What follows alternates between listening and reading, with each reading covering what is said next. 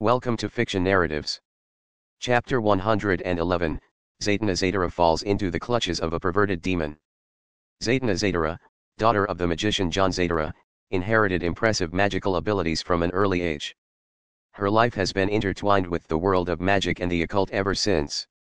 Although her initial training was as an illusionist, she eventually embraced her true legacy as a sorceress. Zatanna's main goal in life is to balance her duality as a powerful mage and a defender of justice. She fights evil using her magical abilities and seeks to explore and understand the vast world of the occult, unraveling mysteries and facing supernatural dangers. Speaking of her personality, Zatanna is a charismatic and self-assured woman, with a unique blend of charm, wit, and determination. She is loyal to her friends and allies, willing to risk everything to protect them. She is often described as intelligent and perceptive, capable of solving problems both with magic and cunning. However, she also carries the weight of her family legacy and sometimes struggles with the responsibility it entails. In Zatanna's eyes, Alan was one of her main enemies, a demon, an evil being that lives to destroy, dominate, and consume. "You're quite peculiar, but I cannot allow you to exist in this plane," said Zatanna as she looked down from the sky. Alan remained surrounded by demonic magic, which made her unable to see that he wasn't a demon.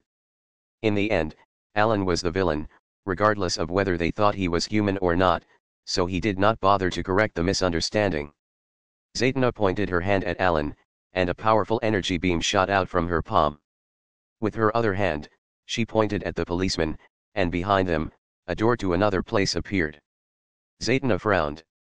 "Leave immediately," she said gravely, feeling a strange sensation in her chest as she fought against Alan. Alan appeared behind Zatanna and whispered in her ear, "I see you're strong, but you seem a bit nervous. Is it your first time?" Zatanna did not lose focus with Alan's teasing and she cast a spell, and her words came out backward. In fact, all of Zatanna's spells are pronounced backward. Multiple swords manifested around Alan, all aimed at him, and she didn't hesitate to attack. "I see, in a second, you saw that I have super speed, so an omnidirectional attack would work," right? Alan sighed with admiration, not mockery. Analyzing the unknown with a cool head and finding a solution demonstrates a high level of combat, and thanks to her command of magic, Zatanna is a formidable enemy and an incredible ally. However, all the swords stopped before touching Alan. Zatanna opened her eyes wide at this unexpected power. She did not stop her attack and summoned a spear embedded with an armor penetration spell and hurled it toward Alan. Alan dodged a spear that Zatanna had manifested and counterattacked with shadow tentacles that appeared through portals around her. She cast a spell backward, and a shield appeared around her, disintegrating the tentacles with powerful electrical discharges. The fight escalated and Zatanna began to use more magic. Zatanna's constant attacks were easy to dodge. She threw multiple weapons and rays, but Alan dared to chat with his chat while fighting. Her father was an amazing magician, and her mother is no slouch either, being a homo magi capable of controlling magic from birth, Alan said, looking interestedly at the woman. "In DC, magicians are incredible, whether in power or status, even Superman himself is vulnerable to magic. Yes, she's a love on occasion, she's been the most powerful member of the Justice League. But then why in this universe do Superman and even Green Lantern seem stronger than her? Of course, that depends on the specific DC Earth. Alan smiled at the beautiful raven-haired woman, but inside, he felt relieved. She's like everyone else. He had already realized this when he saw Supergirl as a rookie, but the real confirmation came with Dick Grayson, who was still Robin. There's also an inexperienced Batgirl Barbara, a penguin who barely reached the position of crime lord, a beautiful Poison Ivy at 23, and a Zatanna who, while showing signs of nervousness, still faced him. Alan realized it was early in the DC timeline. There's a chance that many superheroes and supervillains don't even exist yet, but this is also good. If Zatanna had a few more years, Alan would have to take her seriously. Ignoring Alan's thoughts, Zatanna took her top hat and pulled out a magic wand from it, not like the wands of Harry Potter wizards but more like a modern magician's wand. Every move she made had grace, making you blink. Alan couldn't deny that Zatanna's appearance was attractive, but this woman had been able to face the power of Mr. MXYZPTLK, that small being from the fifth dimension capable of altering reality on a large scale as if it were a living infinity gauntlet. Alan must not let his guard down, even if Zaydna is nice and perhaps not an incredibly strong version of herself. One regrettable thing is that, like Flash, she has to be relegated to the background sometimes. She's even used only to teleport other heroes or as a consultant.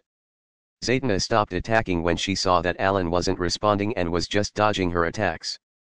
"You don't seem like a conventional demon," she said lightly as she created a ball of light in her hands. "If you're willing to return peacefully, I wouldn't mind ignoring you. Her job is to protect the earthly world, not to defeat demons, and besides, Alan hadn't killed anyone, so she could still resolve this peacefully." Alan shrugged with a smile. "I'm not a horrifying monster, but I'm not a good person either. You should be more careful and not trust appearances, darling." Alan paused and looked Zaydna up and down with a predatory smile. "Besides, I still don't want to go back. After all, I found something I desire," said Alan with a mysterious voice. Zaydna felt uncomfortable and embarrassed being seen by Alan, to the point where she hid her cleavage from him. Alan laughed and took advantage of Zaydna's distraction, appearing close to her while holding her hand with the wand and covering Zaydna's mouth with his other hand. "Despite being a powerful mage, I find your choice of dressing so casual. Are you trying to seduce me, Miss Zaydna?" Zaydna couldn't help but exclaim at his audacity. Wednesday, if all demons were like Alan, humanity would have been enslaved by them long ago. All the spectators attended Wednesday's comment. Zaydna became furious as her face flushed.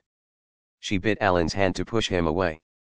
Alan laughed, and after successfully flirting with her, he backed away as if escaping. "Come on, it was just a joke," Alan winked. This time there was no trick. Alan liked Zaydna, but it seemed unfair to him that she always remained in the background. So, he was going to put her in an antagonistic position to feel more compelled to defeat him. "You are a despicable demon." Zaydna, feeling insulted, attacked Alan with several concentrated energy rays that caused great destruction upon impact on the ground. However, the common people had already run far away from here a long time ago. Alan decided to be more active and levitated several empty cars with Alastair's magic and threw them at Zaydna. She was surprised not by the attack since she could do the same without effort, but the magic of the human demon in front of her was too strange. Who or what is he?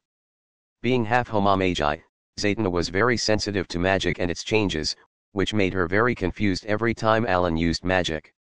She cast a very powerful spell and summoned a giant sword in the sky.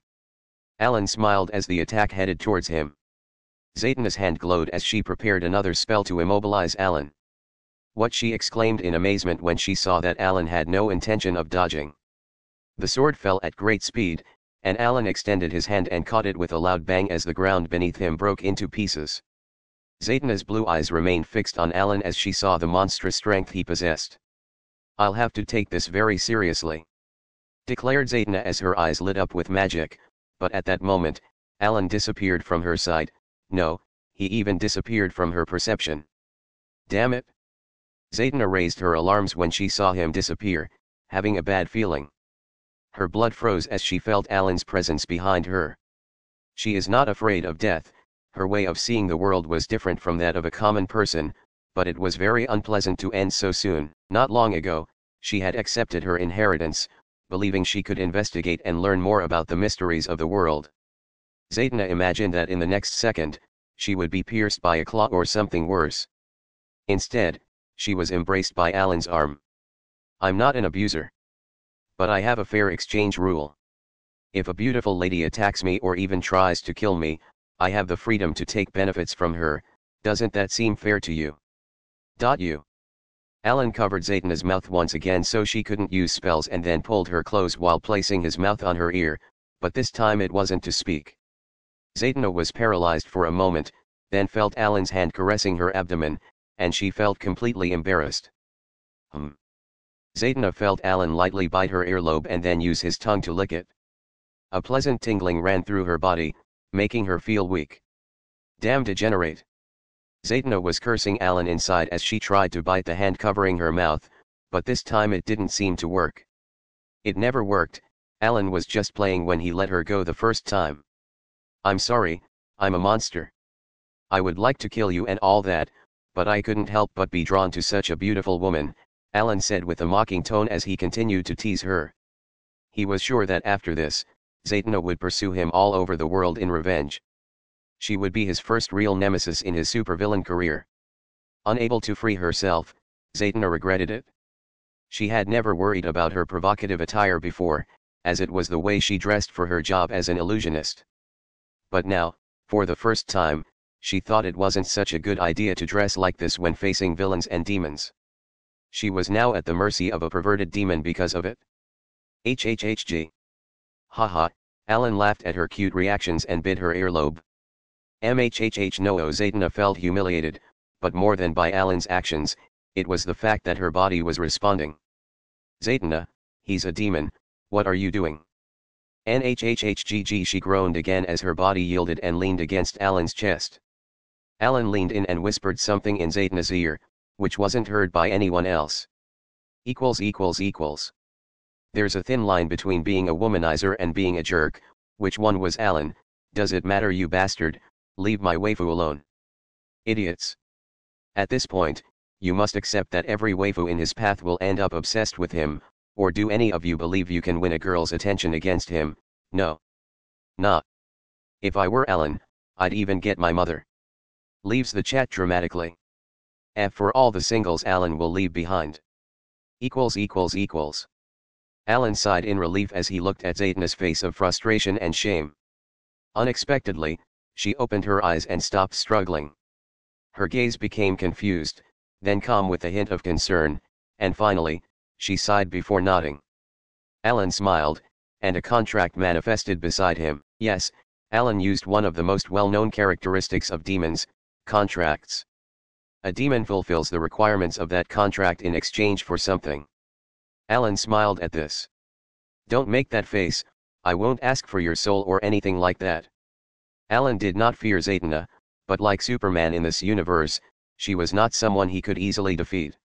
Alan had Darkseid and his minions, as well as who knows how many monsters could appear. It wasn't the time to waste abilities fighting against an overpowered waifu. Zaydna closed her eyes as the contents of the contract appeared in her mind. Alan didn't ask for her life, her freedom, or her soul. He didn't ask for anything absurd, but depending on Zaydna, this could be uncomfortable. I accept, her voice reached Alan's mind. It was unexpected that Zaydna didn't hesitate to shorten the terms and benefits of the contract. Alan released Zaydna's face, and she floated a few steps back. There was a certain degree of hostility in her gaze, but there was something else, curiosity. You're not a demon, are you? Zaydna said, frustrated. No, I'm a supervillain. Alan responded with pride. Well, now what? Zaydna opened a door behind her and crossed it. Alan remained silent for a moment and then entered too. On the other side, Alan stood in front of a huge castle. Ruby, Shadow Crest, the home of the beautiful Zaydna. Did you ask her to be your wife or something, Gwen? Unfortunately, if there's one thing Alan doesn't need, it's making contracts to get women. Look, he already got her to take him to her house. Natasha, ha. Now a mage. What's next, a goddess Hestia? Pfff, what are you saying that won't happen? Athena, no one's pointing at you. Hestia, ugh. Aphrodite, just admit you like her. Hestia, shut up, bitch. Aphrodite, when it comes to Athena, you don't respond, a despicable dwarf. Hestia, that's because I respect her, unlike you, sick pervert. Aphrodite, say what you want, but with that attitude, men won't like you. Chapter 112, The Womanizer will be killed when the camera focuses on Wonder Woman's hand. The Amazon princess's room is quite modest despite everything. It is made of white marble, giving it a sense of royalty as well as something made in ancient Greece.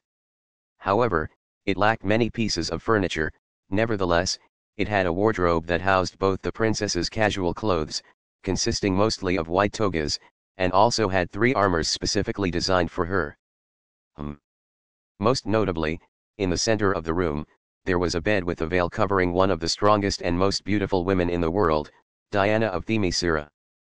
Alan. The mighty Wonder Woman lay peacefully like a goddess in her sleep. Her ethereal figure seemed to emanate its own light, illuminating the room with her incomparable beauty. A gentle breeze entered through the partially open window, caressing her dark, night-like hair and whispering in her ear that a new day had arrived. Upon waking up, her eyes, radiant as the sun and blue as the sky, shone with happiness and affection. That day, the love of her life returned and this certainty filled her heart with joy and anticipation. At that moment, Diana seemed more than a woman, she was a goddess of the dawn, ready to welcome her beloved with open arms and a soul brimming with love. Diana smiled as she lay there, looking towards the window and blocking the incoming sunlight with her hand, not that it bothered her, but having light in her eyes prevented her from visualizing Alan's face. Diana smiled as she remembered that it was a day like that they had met. Diana's POV. You're a naive girl who doesn't know how dangerous love can be. Those are the words my mother and aunt used to tell me. However, contrary to everyone's beliefs, I wasn't a naive girl, even though I admit that I fell in love almost at first sight with him. From the moment I met him, I felt something for him, something that was love. I don't know why that's wrong and should be frowned upon. I can say that my feelings are real. It's just that my heart started beating earlier than most. End of POV. Diana closed her eyes still in bed, not wanting to get up yet. 300 years had passed, but now, it didn't feel like that much because Alan had been with her for a long time. Diana thought of him and couldn't help but remember so many things. 300 years ago Diana did not have the maturity or knowledge to understand her mother and her decisions. She didn't know the harsh reality of Ares and Hercules' actions, she simply saw her mother hating men for being men. Why can't we interact with the outside world, mother? Themyscira is closed to the outside and no man may set foot here, period. Why? You are too naive, Diana. Diana was curious, she had been curious about the outside world for a long time. One day, while walking through Themyscira after fighting with her mother, she suddenly found herself in the sky with Alan. She followed him and ended up getting involved with him. Is this a man? I imagined it as a combination of a savage and a beast. No, Diana, you can't judge someone by their appearance. Diana's thoughts were a mix of confusion and curiosity, but due to her laws, she had to be hostile towards Alan. Diana experienced firsthand a common man, not an extremely kind one, not an extremely violent one, just a guy with common sense, with a peculiar personality. Everything was going well between them, but Diana realized a terrifying truth. I know, even if I haven't fought with him, I know from my soul that he is very powerful. Why did he let himself be captured by me? Diana was not deceived by Alan from the beginning, she knew about his strength, yet she was puzzled to see him allowing himself to be captured. Diana thought it was a trap but immediately dismissed that possibility. His behavior is simply pleasant and a bit strange compared to what I'm used to. Diana was confused seeing this creature called a man, it was very strange how comfortable she felt with Alan. It was a unique feeling that she hadn't experienced with her sisters. In Diana's eyes, Alan was simply incomprehensible. Despite being strong, he was quite harmless, and that was something that puzzled the girl from the warrior village.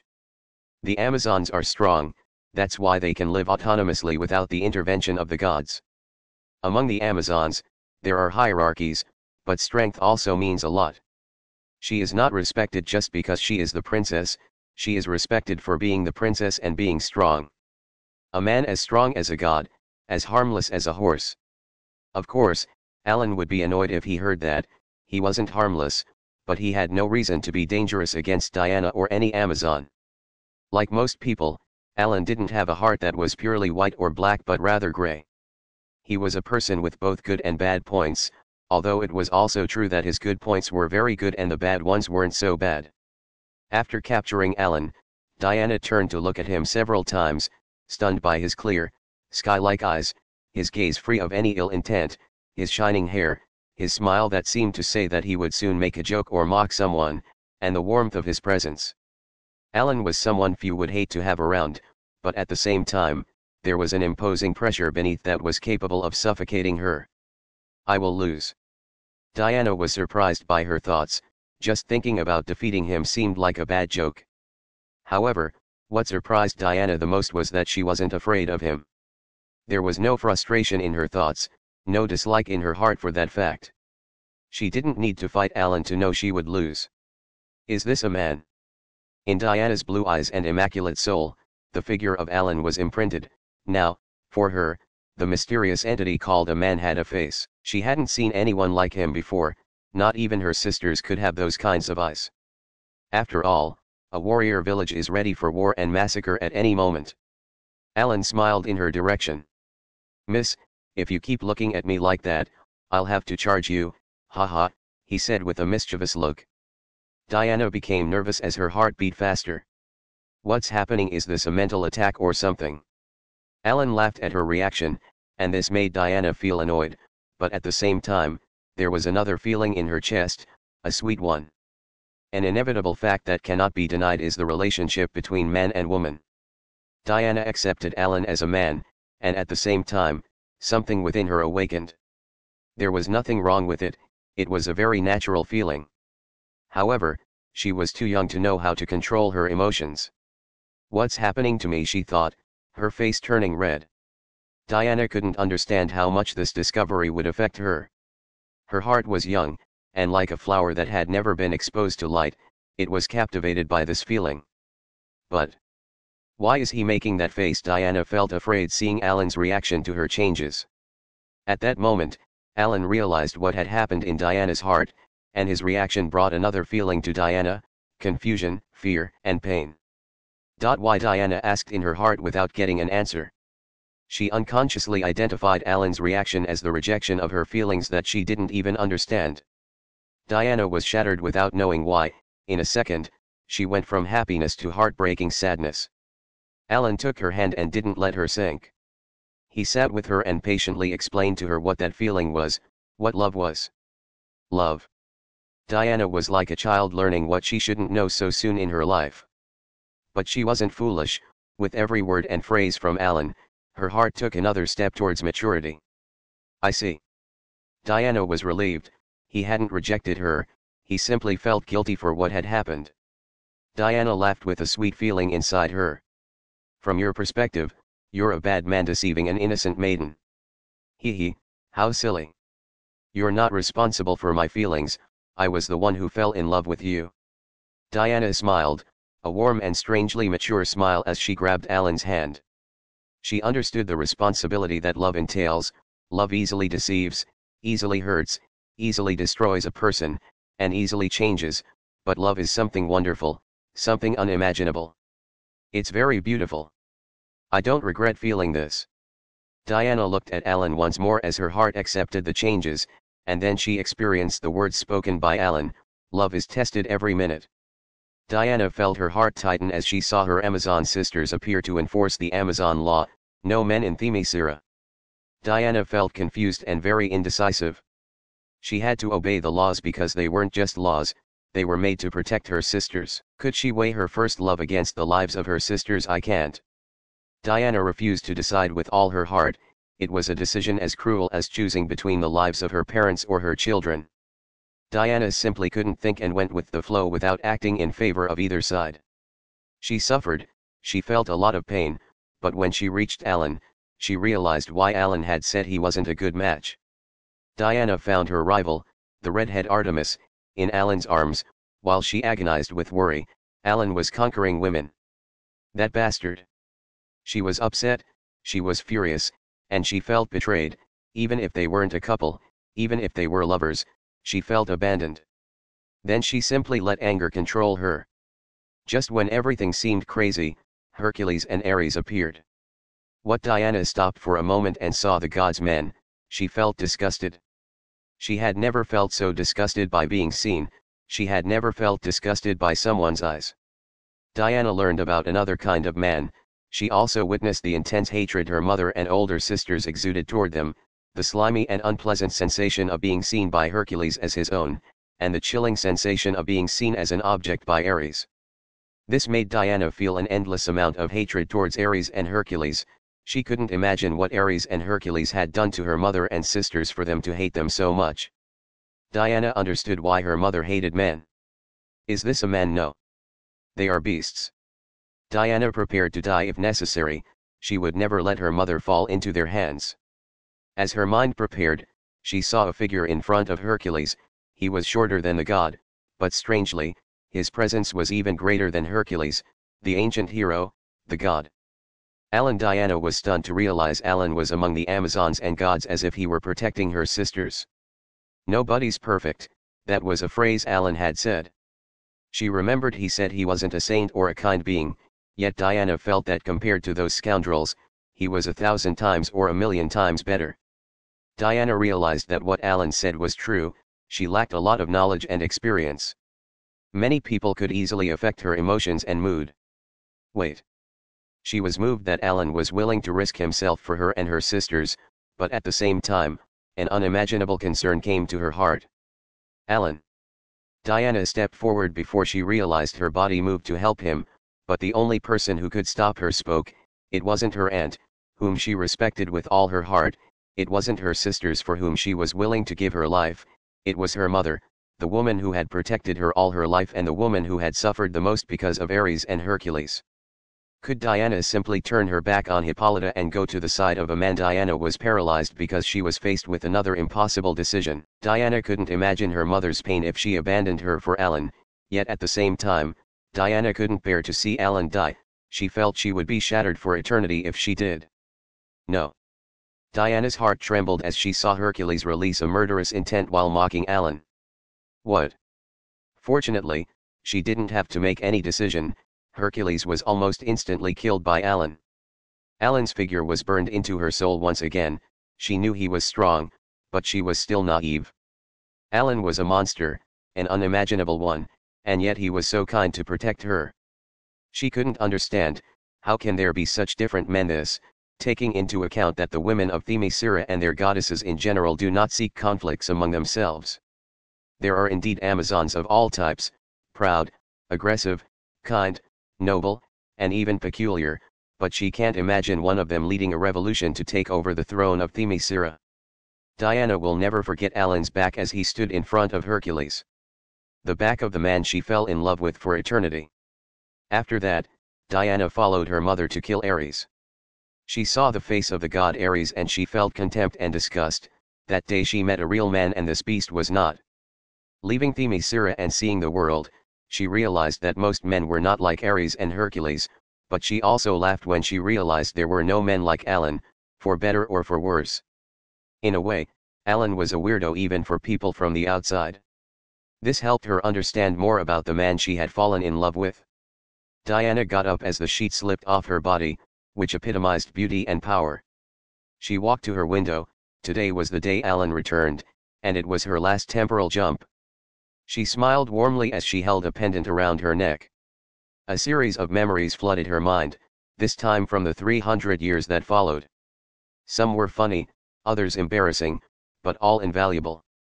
Diana had seen many romances in the modern world, but she could proudly say that even though her man was a womanizer, he was capable of giving unforgettable and everlasting love to every woman he chose to love. Diana smiled, put on her armor, and prepared to leave.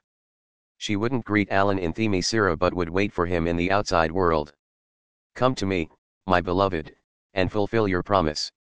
In Diana's hand, a beautiful ring could be seen sparkling in the sunlight.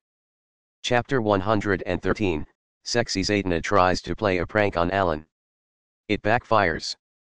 Shadow Crest is the incredible castle of Zatanna in the DC universe. This residence is located in a pocket dimension on the outskirts of Gotham City. This place harbors some of the most amazing mysteries and objects in the DC world. Alan smiled at Zatanna's suspicious look as he admired her castle, although due to the contract, Alan cannot harm her directly or indirectly, and vice versa, she cannot trust him. Zatanna still had her wand in her hand as she looked at Alan suspiciously. Are you planning to steal, use, or search for something here? Another obligation of the contract between them is that Alan cannot lie to Zatanna, but he can choose not to answer her questions. No, although I am curious about some things and would like to visit the place called the Relic Room. Zatanna was surprised that Alan knew about that place. However, through her magic and the contract, She confirmed that there were no lies. Alan simply has a curiosity about that place, which is a space dedicated to housing magical artifacts and relics of great power within Shadow Crest. No, the contract makes us temporary allies, but I won't trust you, Zaydna expressed with a calm look. Understandable, Alan replied, simply shrugging. There might be a great treasure in this place, but Alan has 1,000 chests, his systems shop, and the ability to create incredible objects with fragments. So, his interest in the relic room is superficial. Zaydna was unable to discern what kind of person Alan Walker was. The contract they made was simple, and although she agreed under threat, Alan was very fair. Zaydna gets his help, she will be able to summon him if she needs him at any time, although the help Alan provides depends on the payment Zaydna is willing to make. She, on her part, would shelter Alan and help him cover his essential needs, but limiting it to what she considers acceptable. So, in principle, Alan couldn't trick her into giving him a massage in the bath. However, there is a trap made by Alan's perverted heart, and that is if Zaydna considers bathing with Alan acceptable in her mind and heart, she will have to do it. Cautiously, Zaydna led Alan through the dark and mysterious corridors of the mansion, showing him each of the special places she guarded so carefully. However, when they reached the hidden library, Zaydna stopped Alan in his tracks. "I can't let you in here," she said firmly, her penetrating gaze searching for any hint of malice in Alan's eyes. "This knowledge is dangerous, and not everyone is prepared to face it. What kind of sightseeing tour is this? I demand a refund, sister," Alan said with dissatisfaction. However, that didn't last long because a mischievous smile appeared on Alan's face. "I'll accept a shoulder massage in exchange." Zaydna was about to refuse, but due to the contract, she couldn't lie. Inside, she considered a shoulder massage an acceptable request. Zaydna looked at Alan with annoyance as she realized his trick. "You're a cunning bastard, but it takes two to play this game." Zaydna smiled with amusement and snapped her fingers, and out of nowhere, a chair appeared in the hallway. Alan sat down without hesitation, and Zaydna stood behind him, gently massaging Alan's shoulders, but he could barely feel it. Zaydna pulled Alan's head back so he could see her. This was a suggestive position, but far from finding a beauty about to kiss him, Alan saw the mockery of a cunning woman. "What's wrong, disappointed?" said the beautiful woman, as a mischievous smile appeared on her face. She is Zaydna Zaydra, accustomed and trained to face liars, cheaters, and demon scammers. She could see that Alan's trick is very ambiguous and can be taken advantage of by both sides. Alan asked her for a massage, and she didn't consider it excessive, so she was forced to do it. But, since Alan couldn't specify anything, she could give him the bare minimum, for example, a massage so weak that it barely counted as one. "As I expected, you're very astute." Alan smiled like a con artist. "However, I need you to look me in the eyes in this position, of course, only while the massage lasts." Zaydna didn't understand the strange request, but since it wasn't out of the ordinary, she did it. She thought he would do something or come up with some trick, but that wasn't the case. Alan remained silent, looking upwards, and Zaydna's blue eyes showed a sign of confusion. She continued with her massage, staring at Alan, but suddenly Zaydna was confused to see that Alan was closing his eyes without saying anything. "You are good." Alan let out a stress-laden breath, and a smile spread across his face as he relaxed slightly. "Being me is stressful, you know. I get involved in so many absurd things, said Alan as if he were complaining about his life, but they were wrong. All his problems are stressful, but this life was something Alan enjoyed doing. "What do you mean?" Zaydna asked, increasing the strength of her message, not out of enjoyment but to get more information from Alan. She was very curious to see Alan smiling. Alan sighed a little louder as he felt Zaydna's delicate fingers running over his shoulders. Zaydna was paralyzed for a moment. Due to her caution towards him, she hadn't paid enough attention to Alan's appearance. He was a very handsome man, almost unrealistically so. Zaydna believes that if God had created man with his hands, he'd taken a year to make Alan. Aphrodite, who do I have to kill to take her place? Blackheart. Hestia. Athena, he's a very pleasant man to look at, indeed. Artemis, Athena . She touched Alan's cheek unconsciously. She was not a woman who valued a person's physical appearance to measure their worth, but she admits that Alan is very unfair. Alan opened his eyes a little, looking at Zaydna. It's nothing, I'm just talking to myself. Zaydna realized her actions and wanted to withdraw, but her hand was grabbed by Alan. Miss, I'll take my payment. When Alan makes a request, Zaydna holds the power, she decides how and when to fulfill it and to what extent. However, when Zaydna gets something from Alan without negotiating payment, whether she summons him in a life or death situation and Alan has to fight unexpectedly, Alan has the right to demand something in return of equal value, without her being able to refuse. This might seem dangerous to others, but for Zaydna, it wasn't a problem because she is intelligent and cunning, or that's why she accepted. You touched my cheek without permission. That allows me to touch you without permission. Alan's smile was that of a child who got his way. Zaydna felt chills, embarrassment, and annoyance at hearing that he would touch her. She might think he's handsome, but that doesn't mean she'll feel comfortable being taken advantage of by him. Zaydna gritted her teeth, but she couldn't refuse. She had acted of her own free will without asking permission. It might not seem like a big deal, but let's reverse it and have Alan touch Zaydna without permission. At the very least, he'd be a bastard. Zaydna took a deep breath as her face turned pale. She mentally prepared herself. Zaydna expected Alan to touch her breasts or something, but it was nothing of the sort. Zaydna looked incredulously as Alan lightly bit her finger while looking at her mockingly. MJHC, that's silly. He asked if I'll do the same if he asks. Gwen HC, well, this time it was Zaydna's fault, she got too comfortable with that womanizer. Natasha HC, what happened to my adorable Alan? He used to be so cute and shy, and now he seems like a seductive monster. Not that I mind, I like both Alans. Rogue, I had already thought about it, but what kind of relationship do you guys have with Alan? You seem unnaturally close. Gwen HC. MJHC. Natasha HC. Are you disappointed? Alan said, laughing with a smirk. Zaydna felt ashamed of being humiliated by her own words. She looked at her neckline and clothes, wondering why Alan hadn't taken advantage of the situation. No matter, perhaps she doesn't like this, but she keeps her promises. Why haven't you done anything to me? Zaydna asked, with a slight blush, touching Alan's tongue. He laughed and let go of Zaydna's hand. I have my principles. If you haven't done anything to me, there's no need for me to punish you in that way. Unless you ask me to, hee. Shut up. Zaydna stepped back as she breathed harder than usual. What a dangerous man. In more ways than one. She wiped her hand on her clothes, at the same time taking deep breaths to calm her heart, which was beating slightly faster. Let's go, said Zaydna without looking at Alan as she walked to another location. What are you doing? I told you not to enter the library. Zaydna called Alan from a distance. Alan glanced for a moment at the entrance of the mysterious place that hides the secrets of the DC magical world. However, it was not gentlemanly to enter where permission was not given. Alan thought that despite being a shameless jerk, Zaydna could feel that he yearned to explore beyond those closed doors, but he didn't. She thought that at least Alan would respect her within the rules.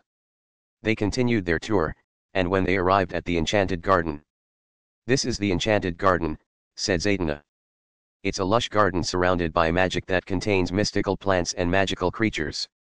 Oh, can I enter here? Alan asked with a half smile. Zaydna adjusted her top hat and smiled mischievously. At your own risk, my dear, she said as she walked. Alan appreciated the view of her ample bosom and her beautiful legs adorned with black fishnet stockings. Zaydna paused for a moment and looked back with a flirtatious smile. What's the matter, are you afraid? But this was a trap because she simply wanted to trick Alan into following her to a place where dangerous creatures are, and she would take advantage of them to play a prank on Alan. You have a beautiful bakery, miss, Alan replied to the fake flirtation with force. Zaydna almost stumbled at the shameless compliment. This bastard! She bit her lip in frustration but didn't argue. Instead, she advanced into the garden. As Zaydna and Alan explored the Enchanted Garden, they found themselves surrounded by lush vegetation and mystical creatures of all shapes and sizes. Among the twisted trees and bright flowers, beings of yore glided and fluttered gracefully, emitting flashes of magic with every movement. In a secluded corner of the garden, Zaydna pointed to a majestic winged creature known as a hippogriff, whose sharp claws and strong beak were used to instill fear in the hearts of intruders.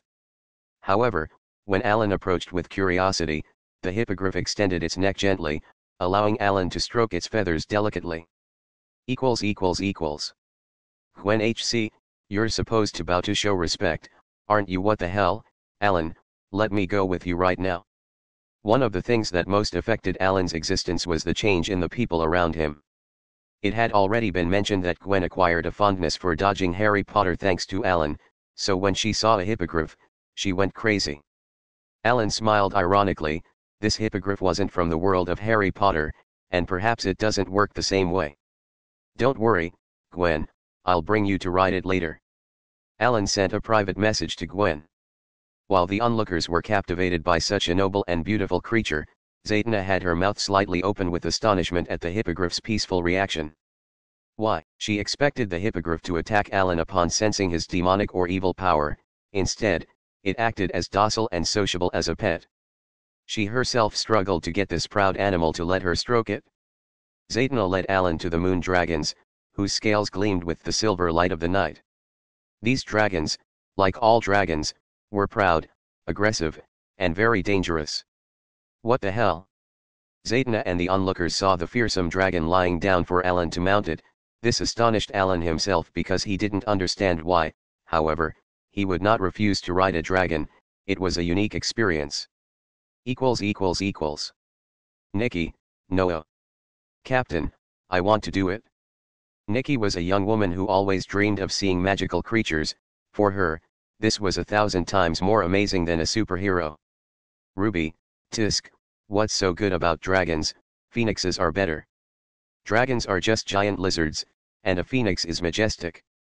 Ruby seemed extremely jealous at seeing Alan near dragons. As Alan interacted with each of these creatures, Zaydna watched in amazement and disbelief at how they responded confidently and calmly to his presence.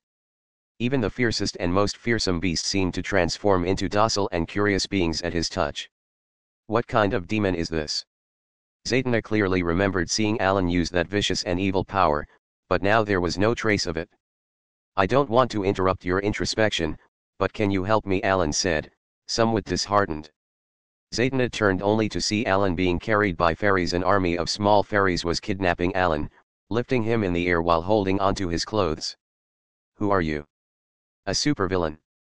Alan replied confidently and with a serious look. However, he was still being kidnapped by fairies, so he had the threat level of a cat at the moment. After freeing Alan from the fairies, Zaydna frowned and continued to guide Alan through the garden, encountering other legendary creatures such as unicorns, whose gleaming horns used to be symbols of purity and power. Zaydna smiled maliciously. Even though Alan could handle everything else, unicorns only accepted virgin maidens, otherwise, they would attack or flee. Zaydna called the unicorn, which approached her. Zaydna looked at Alan with a slight smile. She would take out her frustration using this unicorn.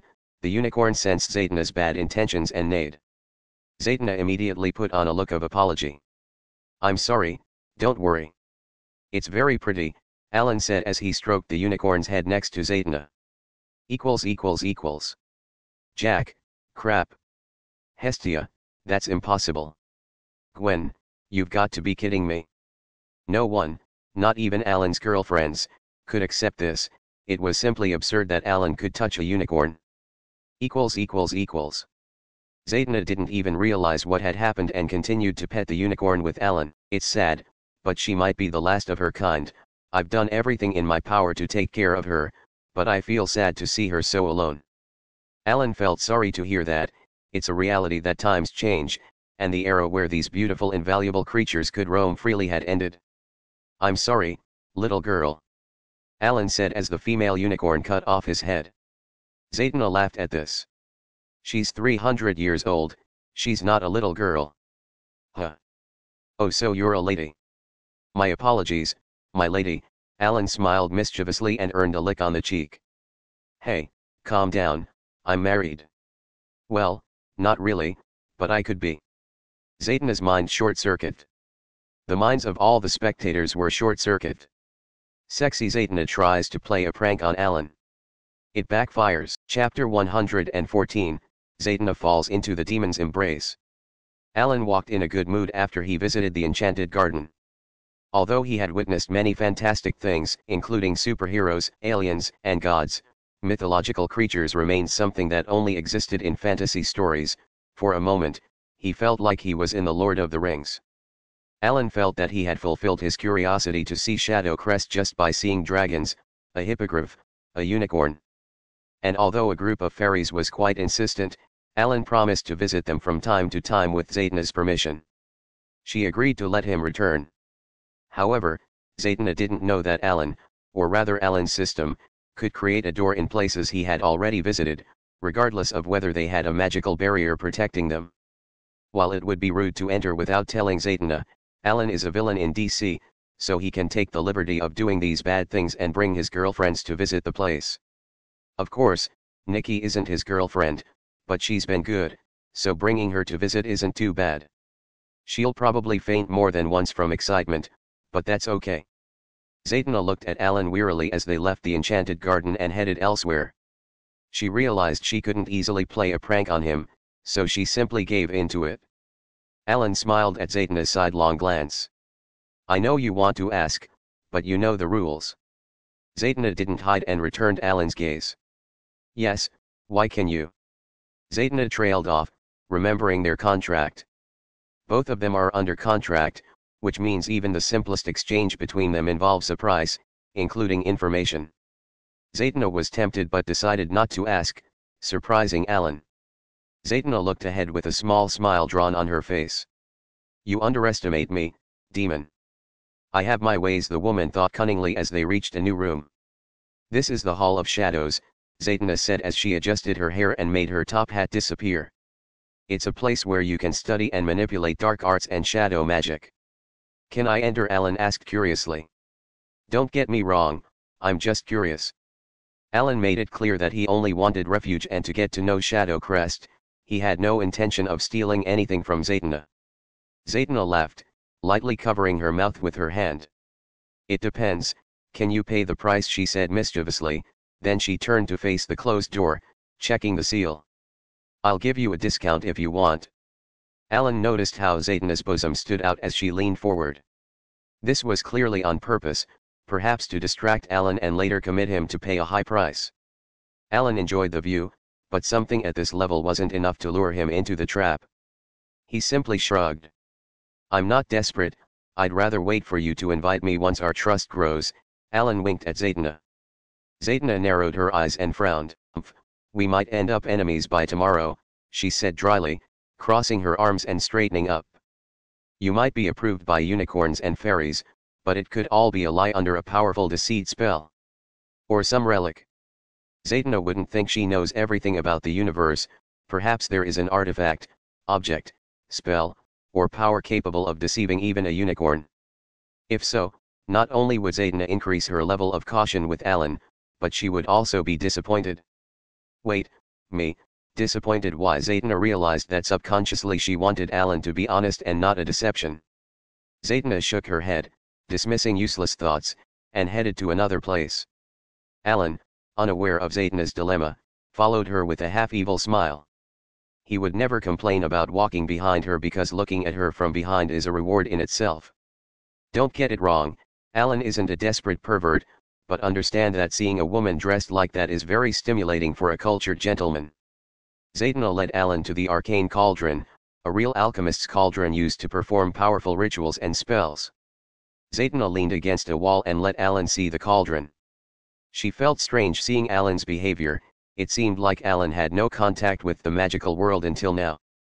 That doesn't make sense considering his power and handling of magic, thought Zatanna, trying to understand what kind of existence Alan was. Go ahead, just don't break anything, Zatanna said calmly. Yes, Mom. Alan approached the mystical pot. It had a mysterious aura and a heavy air. Even if it was inactive, this aura recounted the many times it had been used in the past and the incredible things done here. Zatanna became increasingly confused by the contradictions of the entity in front of her, so she prepared to carry out her plan. Alan quickly got bored because Zaydna didn't let him throw some mystical plants into the cauldron and see what would happen.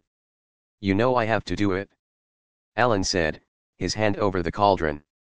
"I won't let you burn down my house." Zaydna grabbed Alan's hand firmly. "Let go of that." Zaydna dragged Alan to another place, literally, she took him by the hand and pulled him to another place. Alan didn't complain about this, but the spectators were upset. Motherver. That should be me. Why always him? In the harem's chat, there was also a reaction to the sudden intimacy. Aphrodite HC, ha. Alan, please take me, she doesn't deserve you. Maria HC, can you stop acting like a horny animal? I really wonder why you haven't been banned. Athena HC, I apologize for Aphrodite's behavior. Ever since she met Alan, she's lost a bit of self-control. Hestia HC, a bit she's turned into a SL. Artemis HC, language. Hestia HC, sorry. Alan furrowed his brow, confused, as they reached a dead-end hallway, where there was only a mirror. This is the mirror of truth, a magical mirror that reveals the true nature of people and can be used to find hidden truths. This was the reason why Zaydna didn't feel pressured to find out who or what Alan was. Using this mirror, everything would be revealed. She smiled as she let go of Alan's hand. This is a magical mirror. Oh, what does it do? Alan was curious why this was here and not in the relics room. Alan, for his part, did not know of this. Let's remember that Alan or even his most DC fan spectators only know less than half of the DC universe. No one remembers this mirror, so Alan assumed it was from an unknown universe, knowledge that was never published in Marvel. In the chat, a heated discussion began. What the? Alan was curious, but he remained cautious. Alan shrugged, unaware of Zaydna's plan. He imagined it could be a trap or that she would trap him inside the mirror. Alan wasn't foolish and had limitless ready to respond to whatever came, and if that failed, the system could get him out of any situation. Approaching the mirror under Zaydna's expectant gaze and the worried looks of most spectators, especially those close to him, Alan saw his reflection, unsure of what would happen. And nothing happened. "Hey, your machine broke." Alan called out disappointedly to his reflection in the mirror. "What?" Zaydna exclaimed incredulously. Alan turned to her. "Was something supposed to happen?" he said coldly. "I thought we had a deal." Alan knows Zaydna from the comics and has a deal with her in reality, but that doesn't mean he'll forgive her for trying to capture him or something. In any case, she would earn a few spanks on her peach butt. Zaydna shivered and covered her bakery, not understanding why Alan was looking at her like that. "Wait." Zaydna panicked as she saw that Alan's look showed he was not at all happy with her deception. "This is the mirror of truth, it reveals the true nature of whoever is reflected," Zaydna immediately disclosed. Alan was amazed to hear that and looked at the mirror, but his reflection remained unchanged. "Hey, nothing's happening.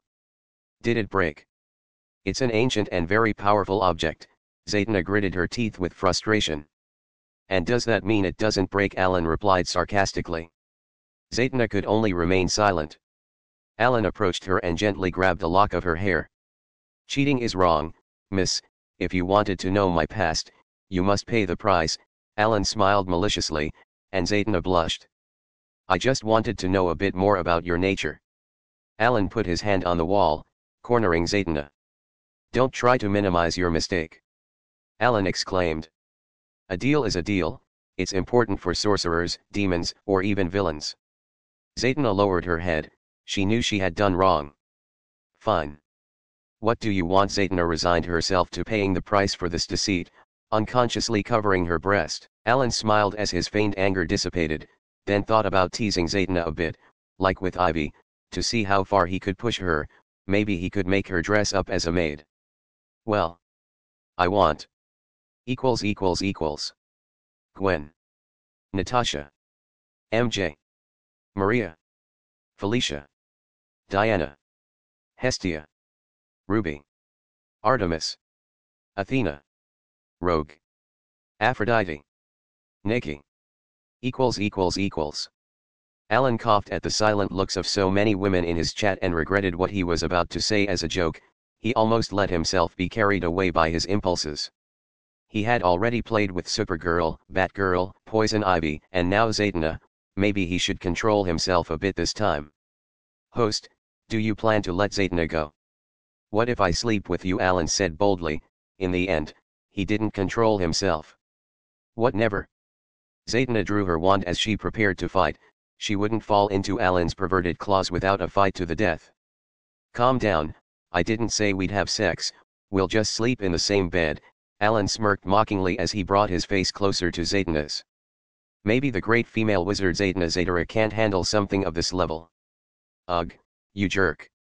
I don't know what trick you used to conquer her, the unicorn, but you've shown your true colors. Zatanna gritted her teeth with frustration. Fine, I accept. Alan laughed, and Zatanna sighed. They both left the place without looking back. As they left, the mirror, which had remained silent, showed some cracks across its surface. At the same time, the image of a boy under a terrifying moon appeared, with Crown Clown covering him as if to prevent the moon from seeing him. Zatanna sighed as she stopped in her tracks, standing in front of a portrait of a man dressed as a magician. Alan recognized this man as John Zatanna, Zatanna's father. Alan said nothing because he was supposed not to know who the man was, but he felt a trace of loneliness in Zatanna's eyes. Zatanna's story begins when John Zatanna, her father and an ally of justice, meets Cinderella, a beautiful woman from the mystical Homo Magi race. Zatanna is born from their union. Shortly after Zatanna's birth, Cinderella mysteriously disappears, and she is presumed dead. As she grows into adolescence, Zatanna learns her father's illusions and secrets and starts collaborating in his shows, unaware of Zatanna's superhero past. Zatanna suspected that she too could perform real magic acts. She uttered a spell backward and managed to ignite the fireplace with her words. When she recovers from the surprise, she decides to use her new powers to find her father. I don't like seeing you so sad. Alan approached from behind and hugged Zatanna.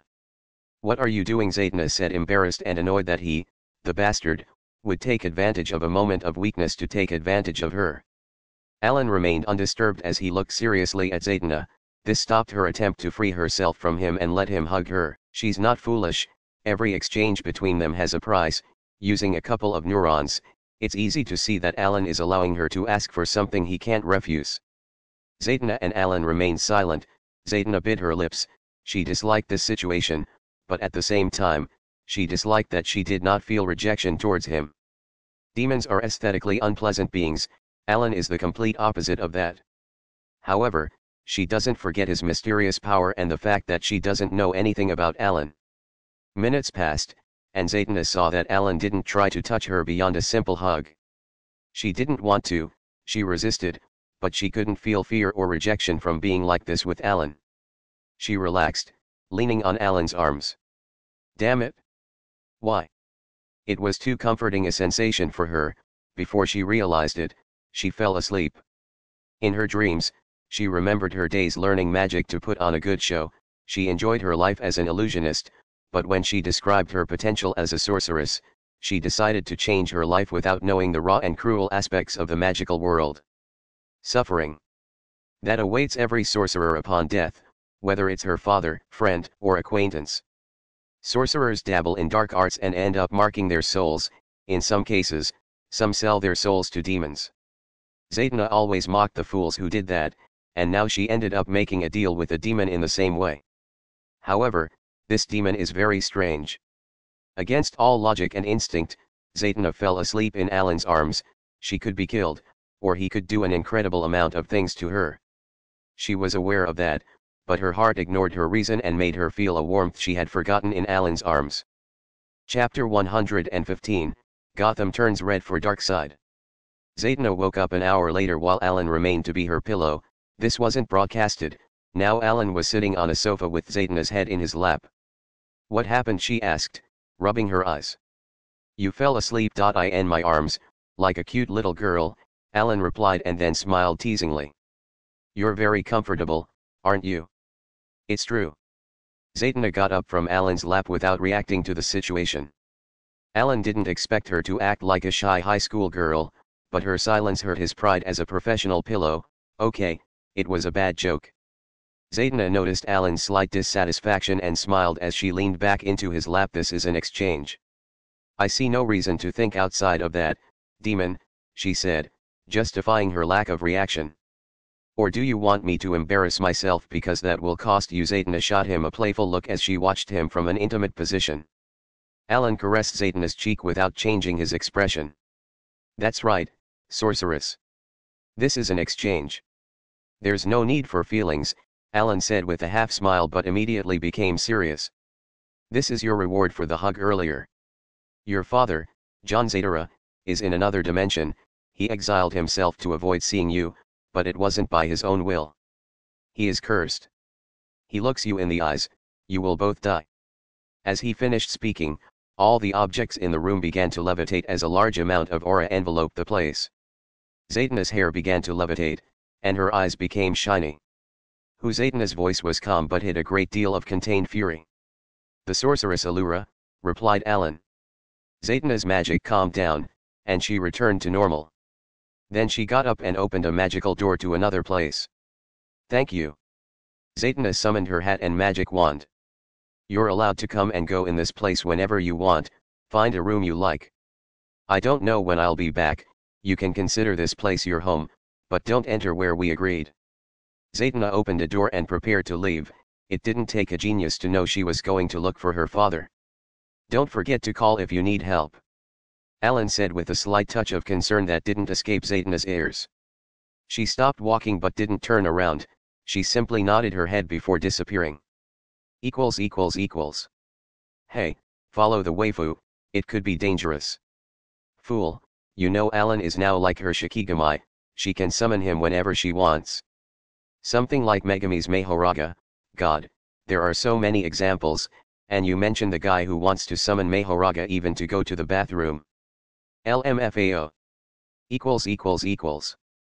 At this moment, Alan was left alone in the Shadow Crest. Alan thought he might end the live stream and bring his girlfriends to visit this place, although there was a possibility he would get punched in the face. I guess I deserve it if that's the case. Alan won't beg for forgiveness or run away from it. He must take responsibility and face the consequences of being a womanizing bastard.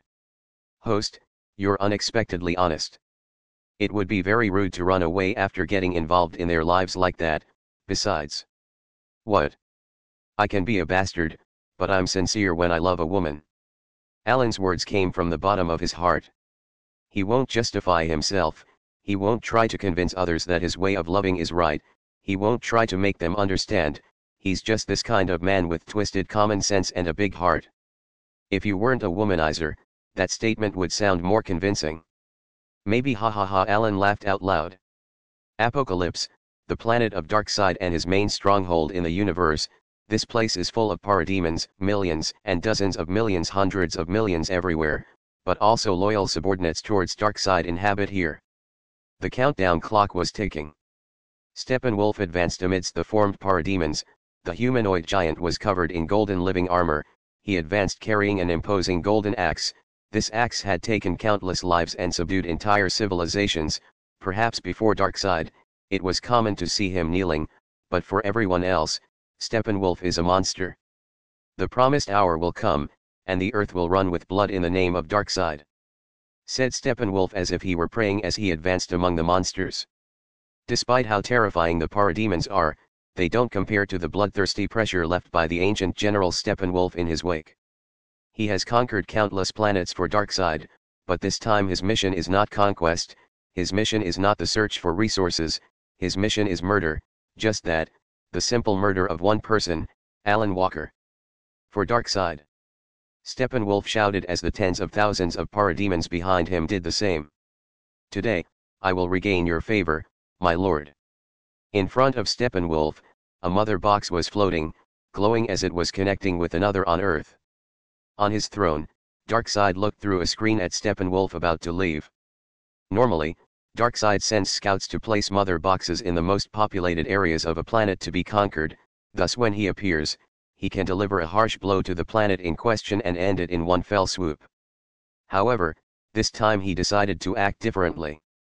Darkseid is very intelligent, He previously knew the entire capacity of planet Earth, including civilizations, weaponry, and of course powerful beings. Among them, he found several beings that would give him trouble, especially a Kryptonian. There were two, but there was no comparison between them. However, someone else appeared. Perhaps it was his instinct, perhaps Darkseid saw something in Alan, perhaps he felt something. One thing is for sure, Darkseid decided not to invade even if the anti-life equation is what he desires most in the universe. The closer you are to your goals, the harder the obstacles are. Darkseid narrowed his eyes as he looked at the mother box being activated. For Darkseid, the anti-life equation is the end. By obtaining it, there would be no one to stop him, whether it's destiny or not. It was to be expected that it wouldn't be simple. First, Darkseid had to see his opponent, and for that, he had the perfect sacrifice, a very suitable piece to use. Silent at his side remained his other loyal subjects. Granny with her annoying voice let out a snort of contempt towards Steppenwolf, who treated this as a divine crusade. Mantis felt like tearing apart Steppenwolf and Alan. All who opposed Darkseid would be killed equally. Darkseid's son looks enviously at Steppenwolf. He also wants to prove his worth to his father. In the plain where the vanguard army of parademons was, the haggard and pale Darkseid approached Steppenwolf, who led thousands of parademons lined up behind him. "This is your last chance, Steppenwolf," said the torturer with disdain in his voice. "And don't think that killing a human will absolve you of your sins." Steppenwolf knew his position at this moment. Once he stood on equal footing with Darkseid, but now he had to endure his contempt without replying. If he were the old Steppenwolf, he would have fought to the death for such an insult, but his pride had been discarded, and now he was willing to die in his master's name. "It doesn't matter if it takes me 1,000 more planets, I will regain my lord's trust." Steppenwolf turned towards Darkseid's castle. "I, Steppenwolf, swear that I will meet my lord's expectations and bring him the human's head." Darkseid narrowed his eyes, understanding why Steppenwolf was still alive. Thanks to his skill and power, Steppenwolf rose to the position of general, but that's why he was always dissatisfied with being just a subordinate. Darkseid crushed him both physically and spiritually. Now Steppenwolf is one of the most loyal minions and is willing to die if ordered to. "Unfortunately, you won't come back alive. Even if you kill the human, the Kryptonian will finish you off." It was a suicide mission. Steppenwolf had no support. Only one mother box would be activated, and just by seeing that out of hundreds of millions of parademons, only a couple of dozen thousand were sent. However, the demonic alien showed no fear or dislike for this. He knew Darkseid could have killed him long ago but didn't. "Activate the mother box," Steppenwolf shouted. He knew he was a disposable piece, but he didn't hate his master. He planned to kill Alan, Superman, and conquer the Earth himself. He would find the equation and give it to Darkseid to earn a place beside him again. Gotham is a city more active at night than during the day, and unfortunately not due to normal care, but because of the increase in criminal activity. In a warehouse, Bane, known as one of Gotham's most dangerous villains, carries out another criminal act involving the sale of weapons. Bane is a man of great stature and imposing musculature. His body is marked by years of training and the continuous use of the venom serum. His skin, once pale and marked by scars, now shines with a greenish glow, a result of the influence of venom on his body. His face is partially hidden by a mask connected to green tubes that snake from his back to his mouth, administering the venom serum that grants him superhuman strength. "Boss, I've checked the cargo, everything's ready." When one of his men called him for an illegal weapons delivery, his impatience was palpable. "Good." His hoarse voice and authoritarian tone reveal his desire for immediate results. However, in one of the weapons crates, there was a second mother box, brought by a parademon from another city to Gotham. This was the box that Steppenwolf activated to appear. Was there a reason they came to Gotham? The answer is simple. Steppenwolf is desperate to show results to Darkseid and wouldn't waste time. The mother box activated and released a burst of light. After the light, a terrifying portal was created, and from there, parademons appeared. The gangsters were astonished. However, the parademons showed no mercy, and one tore the head off the nearest gangster. WTF? They're monsters. Ah! That snapped everyone out of their daze, and immediately everyone started shooting at the parademons, although without much success. the bullets bounced off their technological armor. Gah! No. Help! Seeing his men being dismembered like flies, Bane showed no fear. He opened a small valve in his mask, and the venom serum began to circulate. His muscles grew enormously, veins bulging abnormally. Bane grabbed a parademon and slammed it to the ground as if it were a rag, immediately using his large boot to crush the parademon's head. "What are you fools doing? Shoot!" Bane knew it would be of little use, but at least the shots would give him space to distract them, so Bane wouldn't have to bear all the pressure. Bane is known for his mastery of hand-to-hand combat, but he's also a charismatic leader and a strategist. However, his dependency on the venom serum makes him vulnerable, as his addiction can cloud his judgment and lead him to act impulsively in moments of stress. Bane grabbed a parademon by the neck and threw it into the sky, knocking down 3 more monsters. Although they didn't die, this display of power made his subordinates regain their courage. "Use the weapons!" Bane shouted. At Bane's command, several of his men opened the sealed crates that appeared to carry clothes. From there, they pulled out automatic rifles and even a rocket launcher. The war cries and courage of the gangsters resonated for several blocks around. As expected, people called the police. Commissioner Gordon learned of such a scandal with military-grade weapons at the pier and immediately went with his men. However, upon arrival, there was only silence. This was supposed to be a war zone. Commissioner Gordon took less than 5 minutes to arrive after receiving the report, but everything was silent. The warehouse was dead. Gordon got out of his patrol car and looked at the traces of destruction. One of the warehouses had many bullet holes, and another was destroyed. "Commissioner." One of the veteran officers looked at Gordon. He immediately understood that he needed to call Batman. The commissioner took out his phone, but just then, the warehouse door exploded, and Bane flew out to crash into a police car. "Bane!" Gordon exclaimed. The imposing Bane was bruised with bleeding wounds all over his body and a deep cut in his chest, made by something very sharp. "That Bane in this sorry state?" Gordon drew his weapon and aimed at the warehouse. "Who are?" Before he had time to finish his question, someone's deep voice sounded from inside. "Human, if you hadn't faced 50 parademons before me, maybe you would have lasted longer." Reflecting the moonlight with his golden armor, Steppenwolf emerged from the warehouse, looked around for a moment, and shouted, "My lord wants someone's head. Today there is no mercy.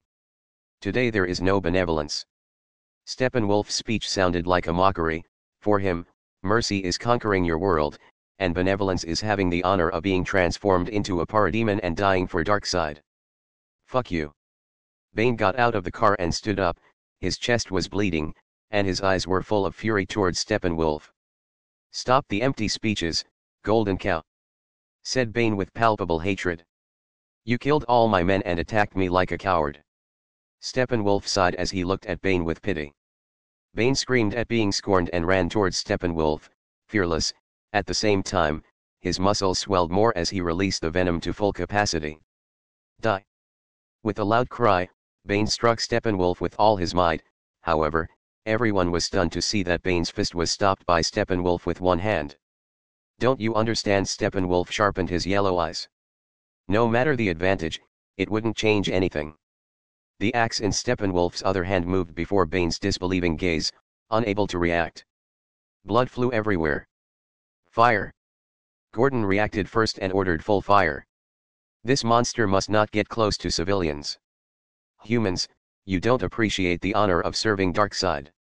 Steppenwolf was annoyed and grabbed his axe to kill everyone, but before that, some of the spheres fell at his feet and then exploded.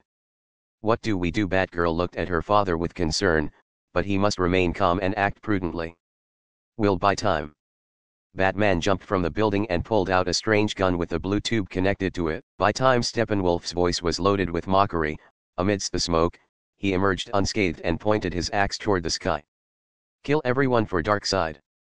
Batman felt chills when he heard the roars of hellish creatures from the warehouse. Like a plague of locusts, thousands of parademons emerged. One of the police officers was lifted into the air, and to everyone's frightened gaze, he was split in half. This time the parademons weren't coming to kidnap people, they didn't need to hide, the order was to kill. "For Darkseid," Steppenwolf murmured. "Damn it. Wait, Barbara." Barbara couldn't bear to see the police officers die, as many were her acquaintances, some even attended her childhood birthdays. Barbara ran towards Steppenwolf. Two parademons tried to stop her, but she threw a bomb at one and hit the other on the head with a yellow extendable baton. At that moment, a figure appeared beside her, carrying death in his hand. It was Steppenwolf, who raised his axe to the sky. Darkseid is night and day, he is the future and the truth, he is God and the world. At that moment, Barbara knew she had been reckless. She was Batgirl but also a woman without superpowers. To make it clear, if the parademons caught her, they would tear her apart, not to mention this guy who could easily defeat Bane. Shit. Barbara saw the axe coming down towards her, feeling chills and terror. Chapter 116, The Royal Harem in DC. Alan decided to bring Gwen, MJ, and Natasha to visit the Enchanted Garden. Of course, there are more girls, but due to the visitor restriction, they come first. Host, don't worry, if they were going to leave you, they would have done it a long time ago. I'm not worried about that. Alan understood the system's words, but he has been exchanging messages with his girls. Mary Jane mainly felt jealous, as Alan had been neglecting his girlfriends for a long time and having a good time with unknown women. Gwen is dissatisfied with Alan's attitude, perhaps a little angry. Natasha simply misses him, even though for her it has only been an hour.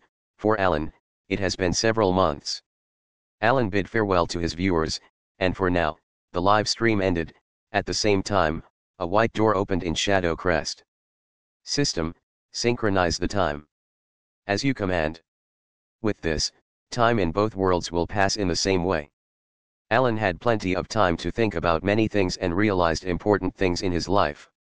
To begin with, he had become paranoid and stressed to the point that he no longer enjoyed his life. This also affected his personality. Alan is not such a serious man, otherwise, he would not be such a content creator. Alan enjoys creating content, this type of system is made for him, but at the same time, he realized that he found it hard to relax. Although no one can blame him for the extreme danger.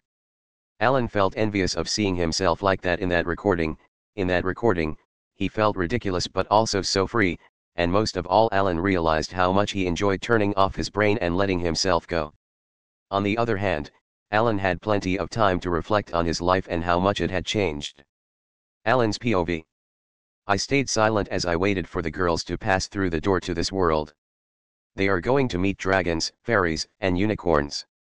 I don't know why, but at some point, I found myself involved in an increasingly ridiculous world. Everything that used to be limited to a screen is real now.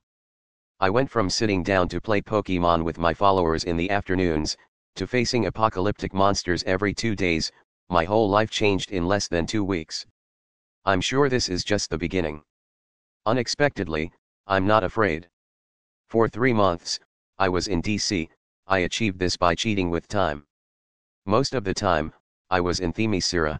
My life was somewhat complicated due to my relationships with the Amazons, but unexpectedly, it was more peaceful than my 2 weeks jumping from one apocalypse to another. It was as if the universe decided to give me a break, or was it because most of that time I wasn't in front of the cameras? I don't want to think that having a system like mine leads to being in the middle of apocalyptic situations all the time. I don't know, there are many things and mysteries that I don't have the answer to, but one thing I can assure you is that I needed that time to rest. Somehow, I feel like all the shit in the world is coming down on me for no reason. In the end, I'm just a normal guy whose biggest concern was inviting Gwen to the prom without being chased by half the idiots in school, who now finds himself involved with world-destroying entities.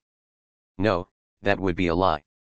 There is something abnormal about me, and it is how ridiculously well I adapt to the situation.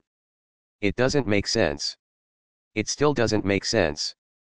I don't make sense. I should scream, I should run away, I should cry, I should get angry, or any other reaction to my situation would be more normal than just accepting it. I came to think that I had a very strong mentality, but is that all? Is that enough for you to suddenly accept facing the embodied apocalypse again and again? No, but even if there's something abnormal about me, so what? I'm Alan Walker.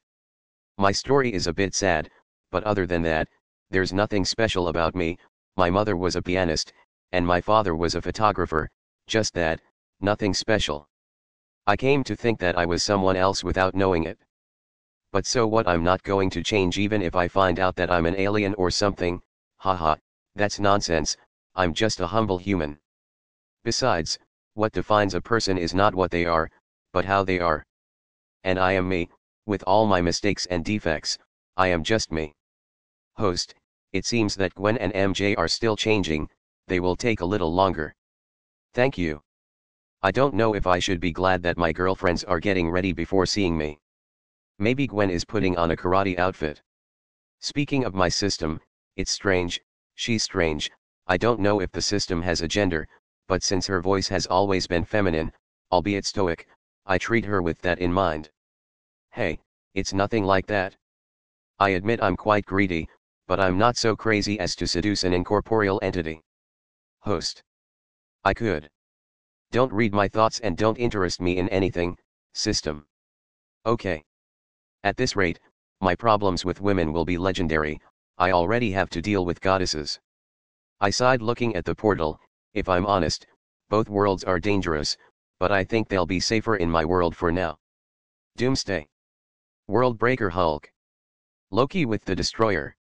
Darkseid. Shit, are both worlds dangerous?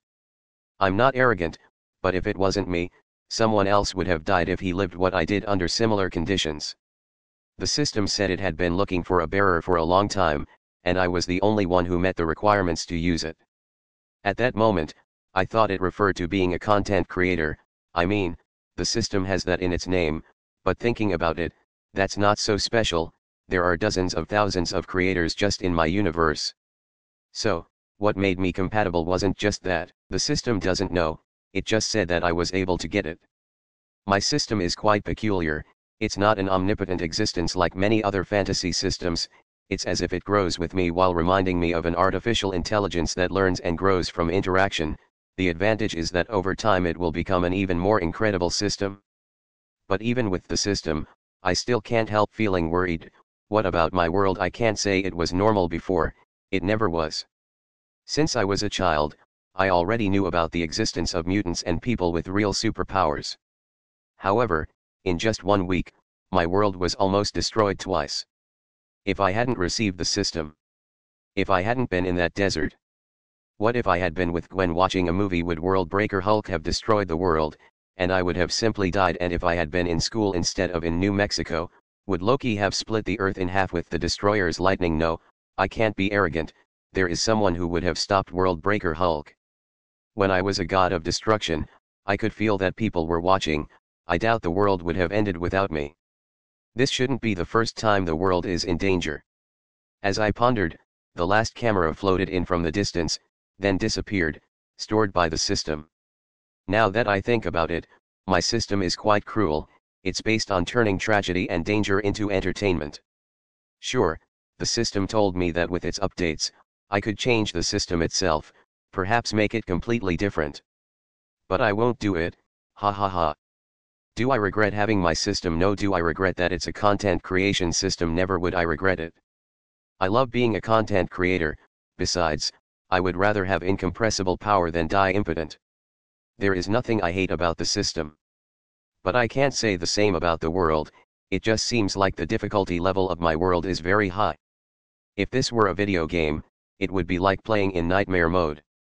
Every second, a last boss or demon king spawns with hacks activated, and I only have one chance to win. It's very unfair. I know I'm nobody to complain about cheating, I have an absurd system. I'm back, said Wednesday in the distance. She floated closer in her doll form, traveling between my world and DC from time to time. While she's there, days pass for me, but for her, it's just minutes. Welcome back, Wednesday, I smiled at her presence. I must say I've gotten used to having a floating doll around me. Wednesday didn't say anything more, she just sat on my head. That's just how she is, she acted as she always does, but I noticed a certain concern in her gaze. Did something happen, Wednesday? I asked lightly, so she wouldn't feel pressured to respond. She didn't speak immediately, instead, she leaned against my head first. It's nothing. I just thought about my parents. I like to know if they're okay. Lie. I know it's not a lie that she remembers her parents and wants to see them again, but it's a lie that it's bothering her that much. She's an expressionless girl, but over time, I've noticed her little habits, gestures, and feelings, and I also realize half the time when she's lying. Don't worry, if I can, I'll take you to your world at some point. Regardless of what she's hiding, that's also the truth. I've thought a lot about the dolls, their lives must be even more tragic than mine. They reincarnated without freedom, without even having their bodies. Although thinking about their personalities, I don't think they worry too much. Artoria is a goddess now, Rebecca is Rebecca, and Wednesday is like that. At least I'd like them to resolve their unfinished business in their worlds, maybe visit their families or friends. Do you think it's possible? Wednesday responded, I admit it won't be easy.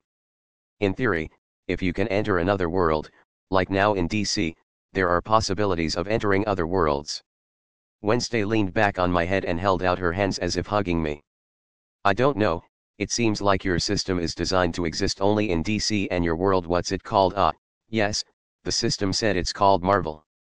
Wednesday is right, it's not that the system doesn't want to take me to another world outside of the DC universe, it's just that it can't or doesn't know how. I'm sorry. Making promises without knowing if they can be fulfilled is wrong. Don't worry. And thank you for caring. My heart pounded, it was a warm feeling to hear those words from Wednesday Addams. Unexpectedly, it made me smile. We remained silent for a while as the magical atmosphere of the enchanted garden moved my clothes. Host, do you regret having me? Do you regret having me? Both, the system and Wednesday asked for something similar. Regret? No need to even think about it. Never. Not for a second do I regret having a wonderful system and such a reliable doll. I smiled proudly at the world. Whether it's troublesome or dangerous, I love my life and having so many wonderful women in it. Obviously my male friends too, although to a lesser extent. End of POV. Alan could swear that Wednesday had blushed, but she quickly fled. The system, for its part, remained silent for a while after Alan's words. You look very happy, said a sharp and pleasant voice. Alan stopped smiling when he saw someone enter through the door. Out of nowhere, Alan saw a fist aimed at his face, connected to a blonde girl he loves. He wondered if he should block it, but decided not to. Alan closed his eyes, expecting to be sent flying. He deserved it, or so Alan thought. And even though he didn't use his infinity, with his current resistance and Spider-Gwen's punch at full power, it would only hurt a little. However, the pain didn't reach Alan. He opened his eyes to see Gwen standing in front of him. At the same time, Alan was surrounded by Gwen's arms. She buried her face in his chest. Why didn't you hit me? Alan asked as he returned the hug. Do you want me to hit you? Gwen teased, puffing up her cheeks. Only if you think I deserve it, Alan replied calmly as he adjusted Gwen's hair. I decided to accept this before accepting my feelings. Gwen looked at Alan with a calm gaze and a bit of dissatisfaction. I don't regret our relationship, but don't be mean, and let me be jealous once in a while, you bastard. Alan laughed and lifted her to give her a tight hug. No, I promise I'll make you so happy that you'll get tired of me. Hey, aren't you embarrassed to say such cheesy things? Ha ha ha. I see there's a lot of love between you two. Mary Jane entered through the door, her red hair waving in the wind. I hope there's a little for me too, she said with a warm smile. Among Alan's girlfriends, she's perhaps the least jealous and more open to the idea of sharing Alan. But don't get it wrong, she's also a girl thirsty for attention and love, and she can't stand being away from Alan for too long. Alan opened his arms, and Gwen kindly gave MJ space to enter Alan's arms along with her. I missed you, MJ. Alan hugged her tenderly as he whispered lovingly. I missed you more. She melted into his chest, her eyes becoming teary. It all started with the three of them. Maybe if Alan hadn't met Gwen and MJ, he would never have opened up to romantic relationships. Natasha's case is special and complicated. Alan's relationship with his aunt was as thin as a sheet of paper and as deep as an abyss. Alan wouldn't have accepted his semi-taboo feelings for Natasha if it hadn't been for Gwen and MJ opening his mind to another type of relationship. Tell me what about me? Natasha said, strangely jealous. She's usually not possessive, but now she wanted a little affection too. Natasha came in behind the two girls but gave Gwen and MJ space, but then she got jealous and simply walked up to Alan while wearing her tight Black Widow's outfit. Gwen and MJ left Alan's embrace and gave Natasha room. Alan wondered why she was dressed like that, but Natasha didn't feel like talking. She wrapped her arms around his neck and kissed him. Red heart MNN, do you think you can flirt in front of me without consequences? Natasha devoured Alan's mouth and pushed her tongue in. She was like a lioness marking her territory. Alan for his part would not be honored and his hands moved down towards Natasha's sexy pastry. Gwen and MJ were spitting with jealousy as they watched the couple kissing passionately and wondering how the hell a pervert like Alan could touch a unicorn. Chapter 117, Stealing a Kiss from a Superheroine in Front of Her Father. In Marvel, at the end of the live stream all the media outlets were filled with Alan Walker. This time, Alan's peak viewership reached 50 million, which might seem little considering how well known he is in the world, but despite culture advancing in giant strides, it's still 2014. It's an era where streaming is just beginning. I had already explained that the development of video games, anime, comics, movies, music, technology development, and other entertainment is coordinated with our era, but most things like fashion and culture are closer to 2014. Most people preferred TV, and even radio and newspapers were more popular than social media. So most people found out about Alan Walker's actions through news and different programs. In Marvel, Alan had committed one madness after another, and it all was just yesterday. It's correct to say that the world hadn't yet fully assimilated it. However, not everyone received Alan's antics with humor. While they were controlled pranks and no one died, there's no doubt the message was received: you can't stop me. Alan had enormous power, but thanks to S.H.I.E.L.D. covering his back, Alan didn't have to worry about a paranoid politician starting a hunt against him, like with mutants. But yesterday it was shown that no one was capable of putting a stop to Alan, and this alarmed the governments of the world. Returning to the topic of the media where Alan became the main topic, one of them was on Murray Franklin's late-night show, the king of comedy and one of the most influential personalities of the time. Murray walked to his desk amid applause, as usual. Today we have several guests. Murray said with a big smile. People loved him, and he knew it. The guests arrived one by one. In the end, the biggest surprise of the night was the presence of Christian Bale, the Batman from the incredible The Dark Knight trilogy. Murray warmly greeted Christian, and then they both sat down. Everything happened too fast, and nobody has had time to ask you, Chris, said Murray, preparing coffee for Christian in the middle of the interview. What do you think about Batman being real? While the DC universe known in Marvel was incomplete and many things were unknown, it was incredible to discover that everything was real. People thought it was a lie, and even now, some still do, but Alan is real, and tons of people witnessed what he's capable of. Consequently, people began to accept that DC was real. I didn't know how to feel when I found out. Like everyone else, I was skeptical, but when someone as special as young Walker testifies, you can only accept it. Christian laughed. Although I would have liked it if Batman were an alternate version of me, ha ha ha. Alan had met two Batmans, but neither was Christian Bale's, yet there might be a Batman of him in the multiverse. However, I'm not shocked. I'm just an actor who was lucky enough to play one of the most iconic fictional superheroes in history, and now that I know it's real, I consider it an honor. I see, it's true, Batman is an incredibly misunderstood hero in his world. Is it okay to keep calling Batman fictional? Murray looked at the audience. What do you think? No. Well, there you have it, Batman is as real as my hemorrhoids. Murray laughed, and the audience did too. Then he looked at Christian once again. The Dark Knight was simply high-quality cinema. Do you plan to make more movies? There have been talks of a reboot of the DCEU universe, but I don't know. Haha, well, that's how things are in Hollywood, only the producers know what will happen next. Murray's smile disappeared as his gaze became serious. Tell me, Christian, what do you think of Walker? Christian was surprised by the sudden change of topic and stared at Murray with a question mark on his head. However, the show must go on, and he must answer. He's someone incredible and at the same time mysterious. Dangerous, didn't you mean that? Christian Bale didn't know what to say in the face of Murray's sudden change of attitude. My beloved audience, Murray stood up. It's embarrassing how little we talk about a topic that we should take very seriously. The production became nervous seeing that Murray wasn't following the script. While it's customary for Murray to go off script from time to time, it's the first time he did it so abruptly. Today, I witnessed collective hysteria, millions of people laughing and cheering for a possible sociopath.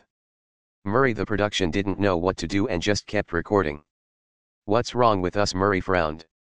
Since when did the world become the playground of a young man with testosterone and elevated hormones? Look, the truth. Alan Walker, a monster capable of ending the world, a young man with drinking problems, a young man willing to act like a villain to make his audience laugh. And who spends his time flirting with women. Are we crazy? Murray exploded in fury. Monsters are coming out of nightmares. And they want me to sit here and make jokes about Adele's weight. It's a fact that monsters capable of destroying the world appeared, and thanks to or because of Alan, people found out. Due to Alan's live streams, the government couldn't do what it always did, hide the truth. Why are so many people ignoring such a delicate issue? Don't they realize that our lives are as fragile to them as paper? Alan's fame had consequences, but even more so, his power and behavior raised alarms for governments and many people. They witnessed 3 beings capable of ending the world, and 2 of them were defeated by the same person. They're afraid, and they have reasons to be. Alan can wipe a city off the map if he wants to. The only reason there hasn't been total panic yet is that everything Alan does is broadcast. Thanks to that, people feel they have a certain connection with him.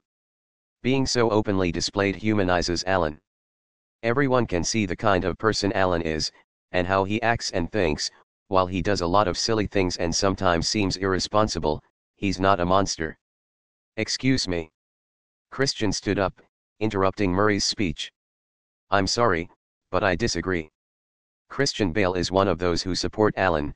Perhaps he doesn't approve of everything Alan does, unlike Alan's fans, but Christian respects him and understands the burden Alan carries and how difficult his life is. What? Murray turned as he watched his guest speak. Christian. Christian looked at the audience. While the power of young Walker is terrifying, he uses it to protect the earth, to protect all of us. Sure, the kid saved the earth, so we should forgive him for everything. Murray slammed the table next to him. What if out of nowhere he turned bad? What if he stopped playing a villain and became a real one? He won't. The man who once was Batman replied with a deep and steady gaze at Murray. Alan is peculiar, but I can assure you he won't turn into a psychopath. Nonsense. I'm a humble actor and can't decide what happens in our world. Christian placed a hand on Murray's shoulder. But I know we wouldn't be here if it weren't for him. Christian began walking towards the exit. Don't get too worked up, Murray, Christian said with a sigh. And give the kid a break, he lives with a weight on his shoulders that neither you nor I could bear for a second. Murray clenched his teeth but didn't argue further. They're different and valid points of view. Who's right and who's wrong? Murray was right. People are ignoring Alan's power because he saved the earth. They think if someone like Alan can exist, there might be more, and it's better to just accept Alan's existence as an ally because, in the end, he's on their side, unlike a renegade god and an uncontrollable monster. Barbara's POV. Am I going to die? I watched as the golden axe headed towards my neck in slow motion. I had heard that when you're about to die, your brain gets overloaded with information that your body can't keep up with, and that's why everything seems very slow. Ha! Barbara, you messed up. A hero's life is brilliant, but their death isn't necessarily so. The truth is when you put on a suit and a mask to go out into the streets and face all kinds of mentally ill, psychopaths, and generally bad people who wouldn't hesitate to shoot you if they had the chance. You can't expect to have a pleasant death. I know. It's most likely that you'll end up dismembered alive. You can never let your guard down. That applies whether you have powers or not. An alien invasion, I never expected it, although Bruce might have. In the end, I'm disappointing the Bat family. Hee. I don't feel like laughing.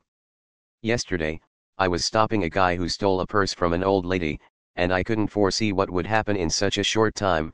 No, I'm just making excuses. I have the best teacher, it's just my fault. I made the most basic mistake of a hero without powers, letting myself be carried away by anger. Maybe Supergirl can get angry and just jump at her opponent, but I'm human. Doing that assures me a painful death. I should have been more careful.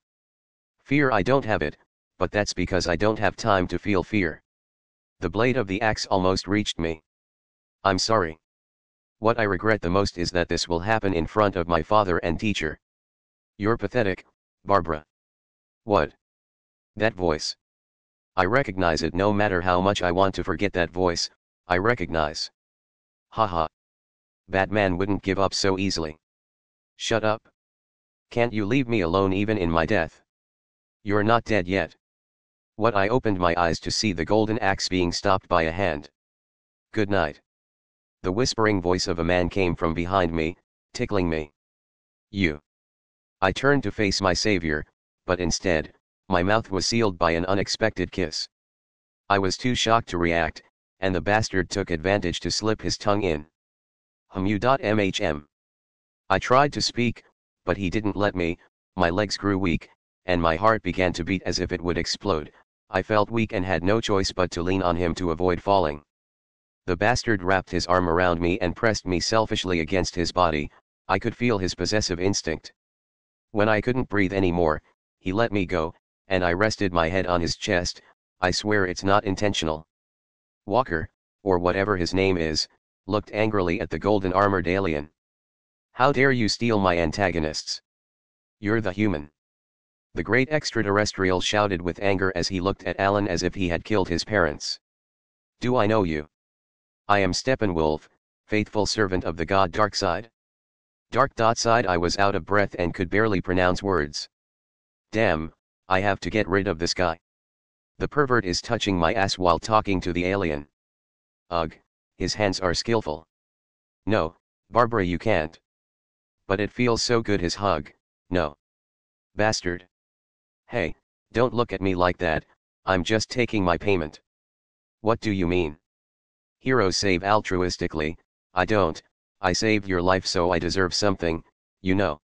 He brought his face close to me to kiss me. Damn it, I couldn't muster the strength to escape. I will have to obey. I closed my eyes and waited for him to kiss me, not that I wanted him to kiss me. I am not an easy woman. I didn't ask for it. I was annoyed by his arrogant attitude. Oh, okay. Ah, what? Out of nowhere, a chain wrapped around me and lifted me into the air. I looked in disbelief at Walker, who just smiled slightly at me. Don't forget, you're my superheroine, he said, looking at me intently. I won't allow you to be defeated by anyone else. Thump thump. I felt my heart pounding. He was practically telling me that I belonged to him, as his antagonist, of course. Damn, what a humiliation to be saved by a villain. I swear I'll catch you, Walker. End of POV. Batman was about to save Barbara, but a dozen parademons got in his way. Batman had a flashback of his parents, remembering how they died without him being able to do anything. Commissioner Gordon was worse off. He ran to his daughter when he saw her in danger, but he was stopped by his subordinates. Unfortunately, one of them was pierced by a parademon's claw while covering him. When it seemed like the end for Batgirl, chains emerged from the ground, and at the same time, a figure appeared behind Barbara, stopping Steppenwolf's axe. Gordon was relieved, but at the same time, he was annoyed because he saw his daughter kissing her savior. He thought Barbara was already at that age, but they should choose a better place for this. At least Gordon was happy that his daughter chose a promising young man with the power to protect her when she needed it. If Batman heard Gordon's thoughts, he would curse, that bastard isn't Barbara's boyfriend, he's a shameless villain. Barbara was speechless. She was trying to catch Alan, but it was the second time she'd been in an uncomfortable situation and taken advantage of by him. Barbara was embarrassed and annoyed as she floated, wrapped in a black chain around her waist, but when she saw Alan's back, she was confused. Why did he come? It seemed that Alan had appeared just to save her. Barbara blushed. She couldn't help it. Villains are selfish bastards capable of selling their mother for money or power, but Alan had appeared just to save her. Barbara wanted to bury her face in the ground and didn't want Batman or her father to see her like this. She's a superheroine, so how could she blush because of a villain? Barbara had to ask. She had to know if he had come for her. So she gathered her courage and, against all logic, parted her pink lips. You. Darkside. Alan was furious. I warned you, this is my moment. How dare you start an invasion? Alan ground his teeth as a vein bulged on his forehead. Barbara made a foolish look as she saw Alan completely ignore her and then puffed her cheeks. Men. Chapter 118, Reign of Blood, Alan and Darkside. Steppenwolf was furious and used his axe on Alan's neck. There were not enough words to express his anger towards Alan. How dare you speak to my master like that? Darkside is watching right now. How can Steppenwolf allow insults to his master? Die, human. An axe with destructive power and strength capable of splitting a building in half struck Alan's neck. What? The axe stopped abruptly as it released a burst of air, but there was no damage to Alan's neck. He only turned his eyes towards Steppenwolf while being in a bad mood. Steppenwolf felt a chill. Only his master had been able to do this. Alan looked at Steppenwolf as if he were a disgusting insect. My body and soul belong to Darkside. No matter the enemy I face, I will never be defeated, human. Alan didn't respond to Steppenwolf's provocation. He only pointed at the golden alien with two of his fingers. Ryurin. Hanpatsu. Tsugai no Ryasei. 3 months. Alan had 3 months where he learned to handle his innocence, but not only that. Alan stared fixedly at the monster in front of him. He was not weak. Steppenwolf was a formidable general who conquered civilization after civilization. However, he challenged the wrong opponent. There were things Alan had not yet mastered about the powers he used. That was also one of the reasons why Alan refused to change his abilities. How pathetic would it be if he changed Sukuna's and Satoru Gojo's techniques and powers without mastering them? Darkside opened his eyes upon hearing Alan's words. He knew better than anyone the power of words in this world. After all, the anti-life equation consists of specific words aligned in a somewhat incoherent sentence. Steppenwolf felt an inexplicable fear. The ex-general tried to get away, but it was too late. The cut that cuts through the universe. Steppenwolf's POV. I am not weak. I was not weak. If I were, I would have been dead long ago. If I were weak, my lord would never allow me to continue living after betraying him. I had to prove my worth once again. That's why I'm here. That's why I live risking everything, and yet. You're here. My gaze fixed on the human in front of me. He was small and thin, small in comparison to Steppenwolf. He seemed insignificant like an insect. So why is my arm on the ground? Why am I bleeding? Why is my armor, which has endured weapons of mass destruction, cut like a branch? Why am I, Steppenwolf, kneeling before someone who is not my master? Impressive, you dodged by instinct. He smiled as he looked at me calmly. His words were nothing but an insult. His eyes were undisturbed, his breathing wasn't even hurried. That attack that cut off my arm was nothing to him. I can't allow myself to be humiliated in front of Darkside. I got up full of anger, took my axe from the ground with my healthy arm, and attacked with all my strength. I won't forgive you. My axe hit his head squarely, but I didn't split him in half. I didn't even hurt him. He just stood still as if I had never attacked him. I guess one doesn't become a world conqueror without being strong enough. His gaze was calm, but he seemed annoyed. I saw him close his fist slowly. He will hit me, I predicted, instinctively bending my arm over my abdomen to use it as a shield. Ugh. It was in an instant. I didn't even see it, but I knew he had attacked me. Damn, I feel like my bones are crunching. With just a small blow from him, he almost broke the bones in my arm. I told you not to interfere. He grabbed me by the neck and threw me through several buildings. It's ridiculous how much strength he has. I screamed and buried my axe in the ground to stop the momentum, but at that moment, he appeared in front of me. His gaze was no longer calm, his eyes reflected annoyance and displeasure. Ugh. What happened when I could react? I was flying high in the earth's sky. Was I hit? I looked down only to see a terrifying sight. All my parademons, every one of them, were wrapped in black chains. My lord. Your lord is not here. I could feel it.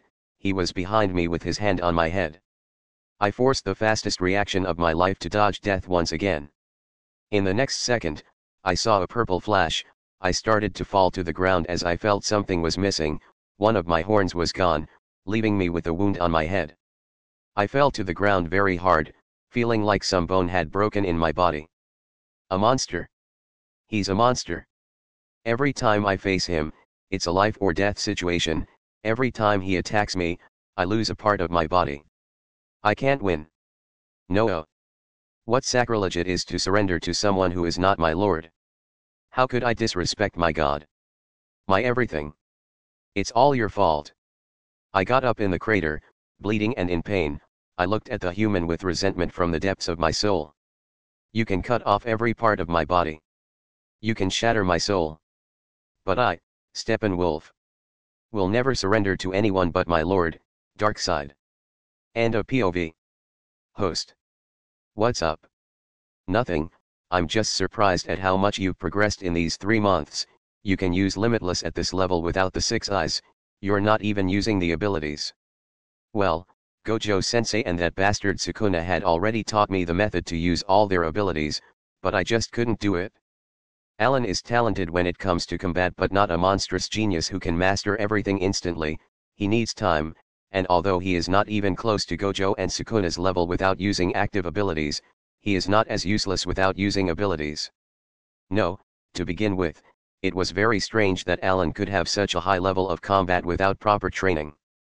The system managed to give Alan a path that would allow him to control the abilities and powers that exceeded his capacity, and those are Alan's masters. However, calling the original users of the rewards in high-level chests is something that was not in the original programming of the system, nor is it something that Alan would have created.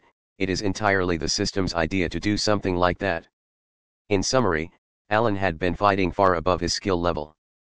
Antiope realized this, and the first thing she did was to teach Alan the basics of swordsmanship. Second, Alan began to practice every technique and skill obtained from the basics, instead of just jumping into battles and fighting on instinct. Alan was calm, although he was upset with Darkseid. For the most part, he was calm. He landed on a building as he looked at the place where Steppenwolf had fallen.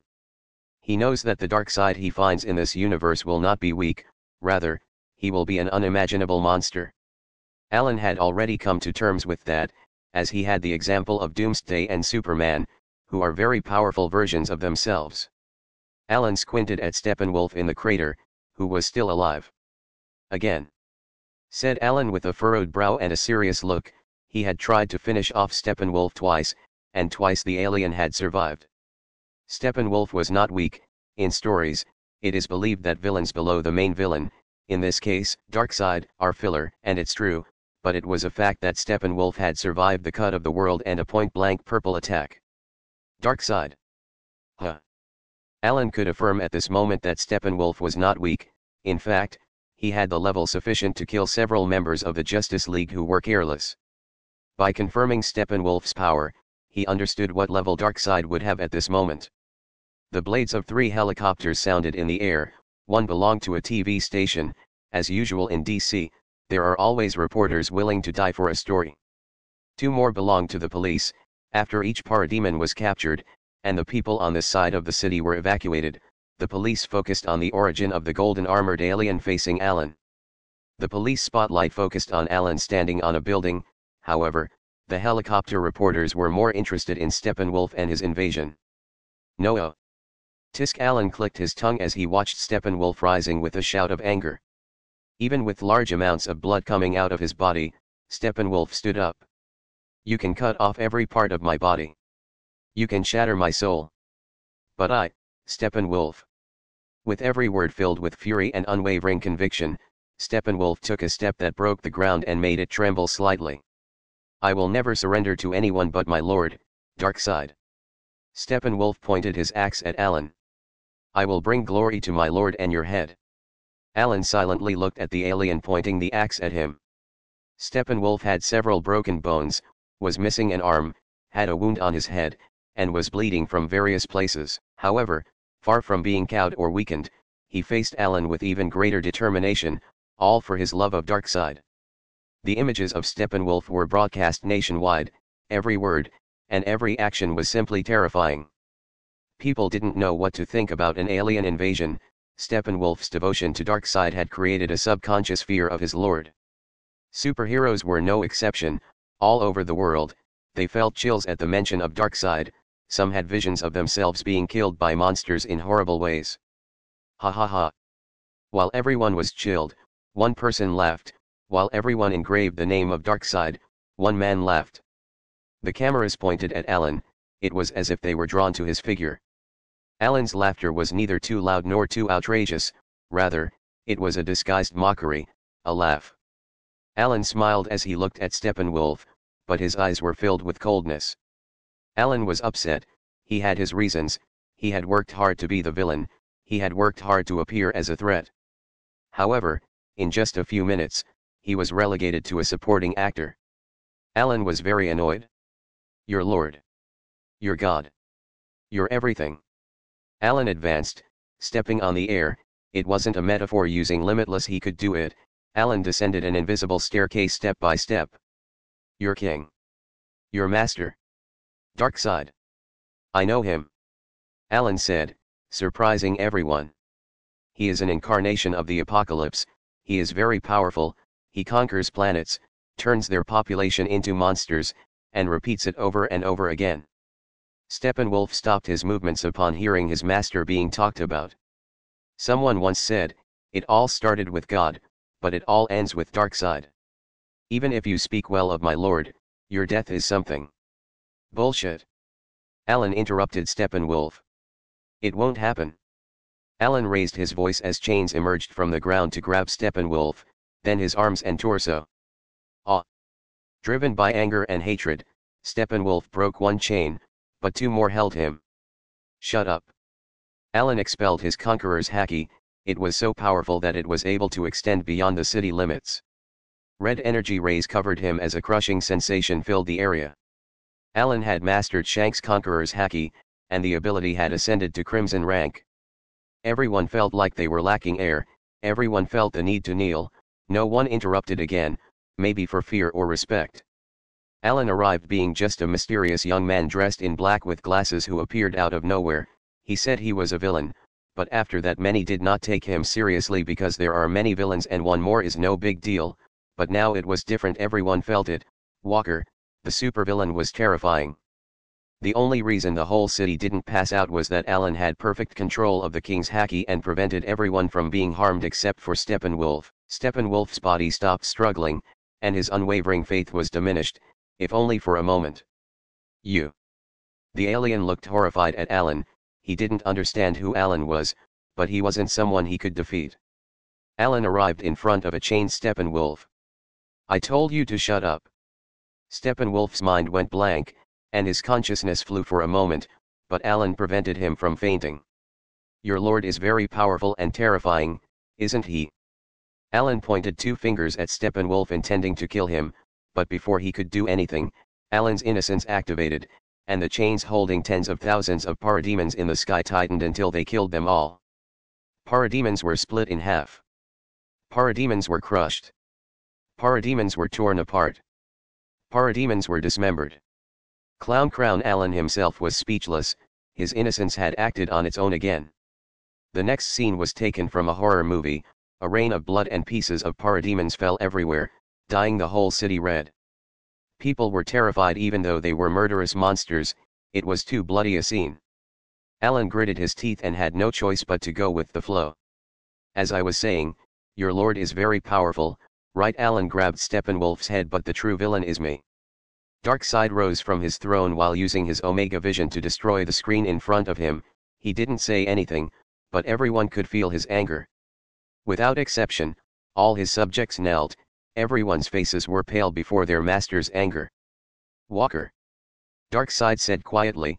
Alan had the honor of being remembered by Darkseid and the misfortune of being remembered by him. Chapter 119, Alan's Harem Devotion. Alan brought the group of girls to Shadowcrest. After a meeting between Pleasant and Sweet, Alan guided them towards the fantastic creatures. With their presence, he didn't need to worry that they would be attacked, or even if they were, the three women were strong enough to defend themselves. MJ, being a city girl, began taking selfies with the dragons. Alan apologized to them in his heart and was thankful that they didn't understand that they would end up on Twitter with 5 filters on top. MJ was curious about the quantity of mysterious plants here. Some had strange aspects and glow. Just as Natasha was about to grab a very pretty flower, a fairy appeared and prevented her from doing so. She pulled Natasha's hand away from touching that plant. In nature, beauty is dangerous, Alan approached, walking. He didn't seem anxious because the protection pendants of the girls had been enhanced by the system. Now they could generate a powerful force field in dangerous situations, capable of providing various types of defense from mental, spiritual, and physical attacks, and supernatural origins. Each pendant was purple grade and cost 10 destiny fragments.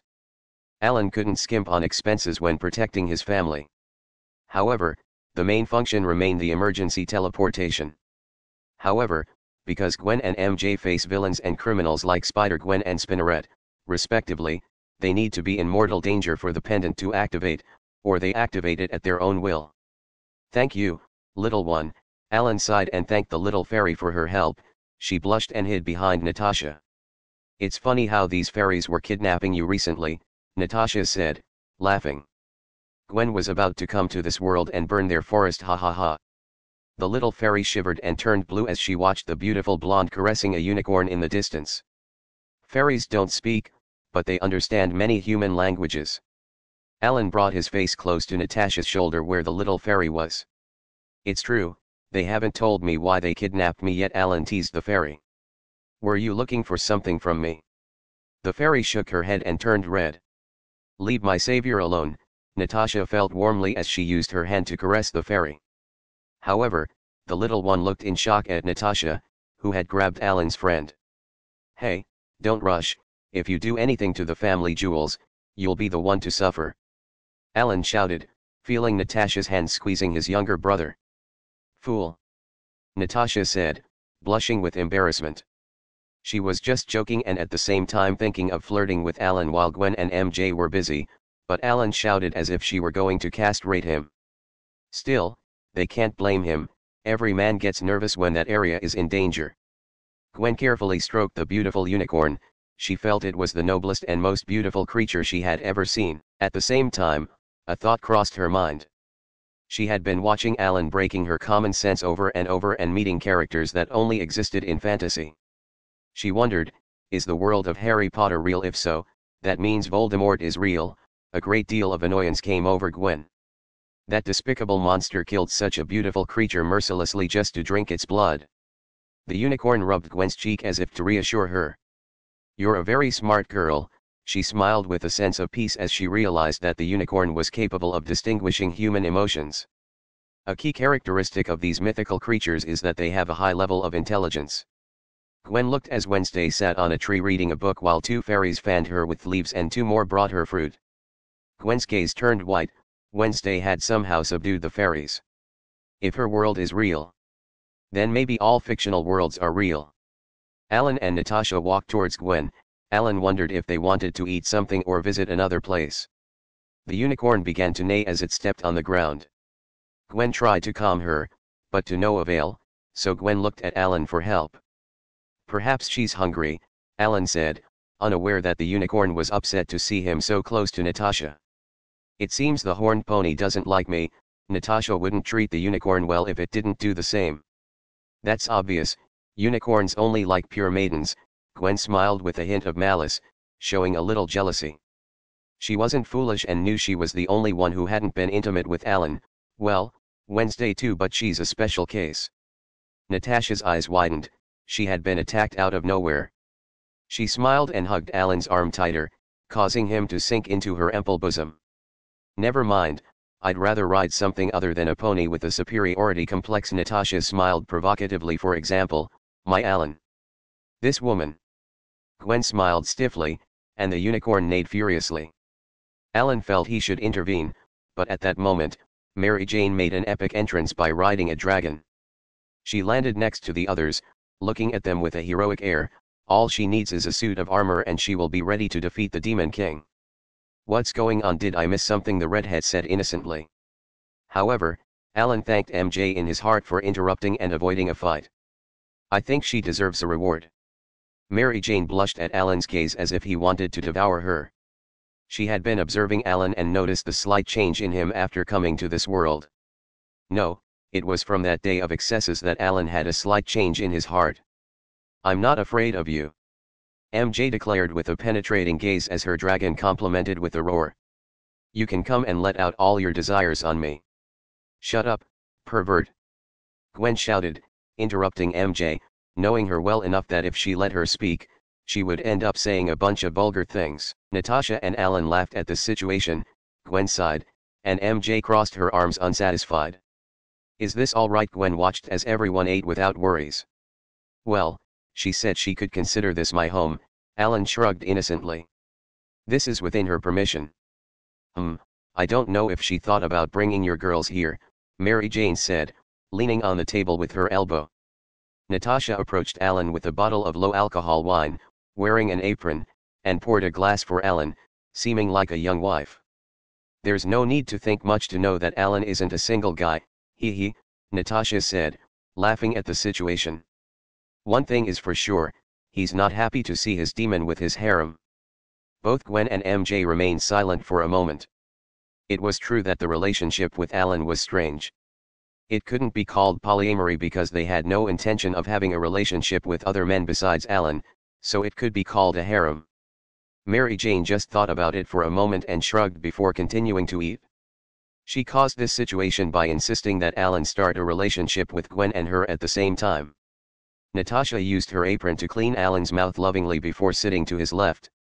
She had already accepted this relationship a long time ago. Besides being the third to appear and enter a relationship knowing that, she had no right to complain. However, the blonde was affected by the situation. Gwen Stacy hit her head on the table as she thought about how to tell her father and mother that she was part of a womanizer's harem. It's just absurd and against common sense. Gwen didn't regret her decision, she didn't regret falling in love with Alan, but she was still afraid of her father. She had been raised with love and affection, she owed everything to her parents, and she couldn't bear to see them devastated. Alan was sitting next to her and reached out, placing his hand on Gwen's trembling hand. Don't worry, it's my responsibility to make your father accept me and accept our relationship. Alan's gaze was serious and confident and brought reassurance to Gwen. Gwen blushed and was moved at the same time. However, she didn't want to cry in front of everyone, so she sighed and looked away, but her hand gripped Alan's right hand tightly, refusing to let go. This made Natasha amused by the situation and had to feed her in the mouth. Meanwhile, Mary Jane smiled like a cat that found a new toy. She wouldn't stop reminding Gwen of this moment for several weeks. The warm atmosphere among the family continued for a while until Alan abruptly stopped smiling and looked in the direction of the invasion. Alan had learned to sense Beerus ki or life energy, but like with his other abilities, he was lacking in its use until recently. Alan stood up, and although he felt sorry for leaving the girls, they couldn't roam freely in this world. Who knows if someone in the sixth dimension would get angry if they found them invading their backyard. Although Alan had no intention of live streaming, he had the system broadcast to the girls. It was like a private live stream just for them. All the events unfolded, Alan tore apart Steppenwolf, not literally, but morally. The world was shocked. The invasion had been eradicated in an instant, and it had not been by an army or even thanks to a superhero. The savior was none other than a villain. No, after such a presentation, he deserved the title of supervillain more than many others. My lord. Steppenwolf lowered his head in despair, but not because Alan had defeated him or left him in such a sorry state. Steppenwolf felt his world crumbling when he learned that Darkseid had cut off communications. He had been abandoned. Steppenwolf was willing to die brutally, it was nothing to him as long as it was for the good of Darkseid. But falling from the grace of his lord was too big of a blow. Pathetic. Alan saw Steppenwolf's condition and sighed. Darkseid was an expert in brainwashing, they had turned a proud warrior into an extreme fanatic. Now Steppenwolf was like a puppet. Alan looked up at the sky. Helicopters flew low while a camera aimed at Alan. Get closer. The reporter in the helicopter seemed nervous but at the same time was pestering the pilot to get closer.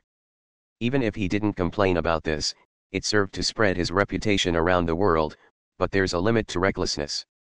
Alan muttered with a blank look. If he were a lunatic or a psychopath, that helicopter would already be underwater. My lord. My lord. Me lo.rd. Steppenwolf. Alan shook his head as he looked at the general who had lost his mind. Steppenwolf had succumbed to being abandoned by Darkseid, his mind was lost in hatred and hysterical madness, he had lost everything. Alan jumped backward, and the golden axe struck the ground, creating a rift that ran through several streets. "I'll kill you." The threat, no, the oath of Steppenwolf came from the depths of hell called despair. It was incredible that Steppenwolf became even stronger than before, but that power came at a price, and it was his rationality. He had abandoned everything that made him a great warrior, including that instinct that made him survive the purple. Alan no longer intended to prolong this, and he aimed his fingers at the fallen general. "Wait." Alan muttered as he felt someone approaching. There was a flash. Alan saw the gleam of the metal illuminated by the moon. Descending from the sky, the divine figure crossed at great speed. His target was Alan, but Steppenwolf was in the way. Without a hint of mercy, the metal cut the general in half. Alan, without stopping his movements, summoned Crown Saber, in its evil version, which gleamed in black and grey tones. Both clashed their swords in the middle of Gotham. A rumble ran through the entire city as the sound of metal and sparks adorned the encounter. Both opponents looked at each other for a moment. Alan smiled with gusto as he looked at his woman. Diana also smiled warmly, but her hands pressed with all their might as her sword attempted to break Crown Saber. Was it an act? Had Diana betrayed Alan? No. On the contrary, the woman was pleasing her man by facing him without holding back. After all, she was a superhero, and he was a supervillain. They couldn't embrace in the middle of the cameras. They both stepped back and looked at each other. Diana touched the ring on her left ring finger, then smiled tenderly at Alan as she communicated many things to him. However, love took a back seat, and Diana brought her right hand to her left bracelet. "Diana. What's the matter, villain? Weren't you looking for a real challenge?" said Diana fiercely. "No," said Wonder Woman with a great battle intent behind her. Alan felt a shudder but smiled all the same as he watched her face him. "Are you serious?" Diana didn't respond with words. She removed a bracelet. Alan for his part used the six eyes as he smiled. They both disappeared and clashed their swords. The resulting shockwave swept through Gotham, pushing the air like a Category 5 hurricane, though mysteriously no buildings or people were damaged. Chapter 120, Never Piss Off Women with Superpowers. The tranquility of Gotham was replaced by the clash of Wonder Woman and Walker, the resulting pressure pushing the atmosphere causing a huge shockwave, yet this did not cause serious damage. Of course, all thanks to Alan's innocence, which covered the buildings and the people who remained nearby. Unlike before, where flashy barriers were formed, now the protection of Clown Crown is almost undetectable, so few people would notice. "Jim!" An officer shouted upon seeing a car fall onto Commissioner James Gordon. He was close to James, so he called him by his nickname, Jim. The officer approached in panic, not knowing how he would explain to Gordon's family if James died. "Don't worry, I'm fine," James said as he tried to get out from under the car. Batman landed next to James, and without saying anything, took a box from his belt, placed it under the car, and it expanded, lifting the car so James could get out. "Thank you," James said.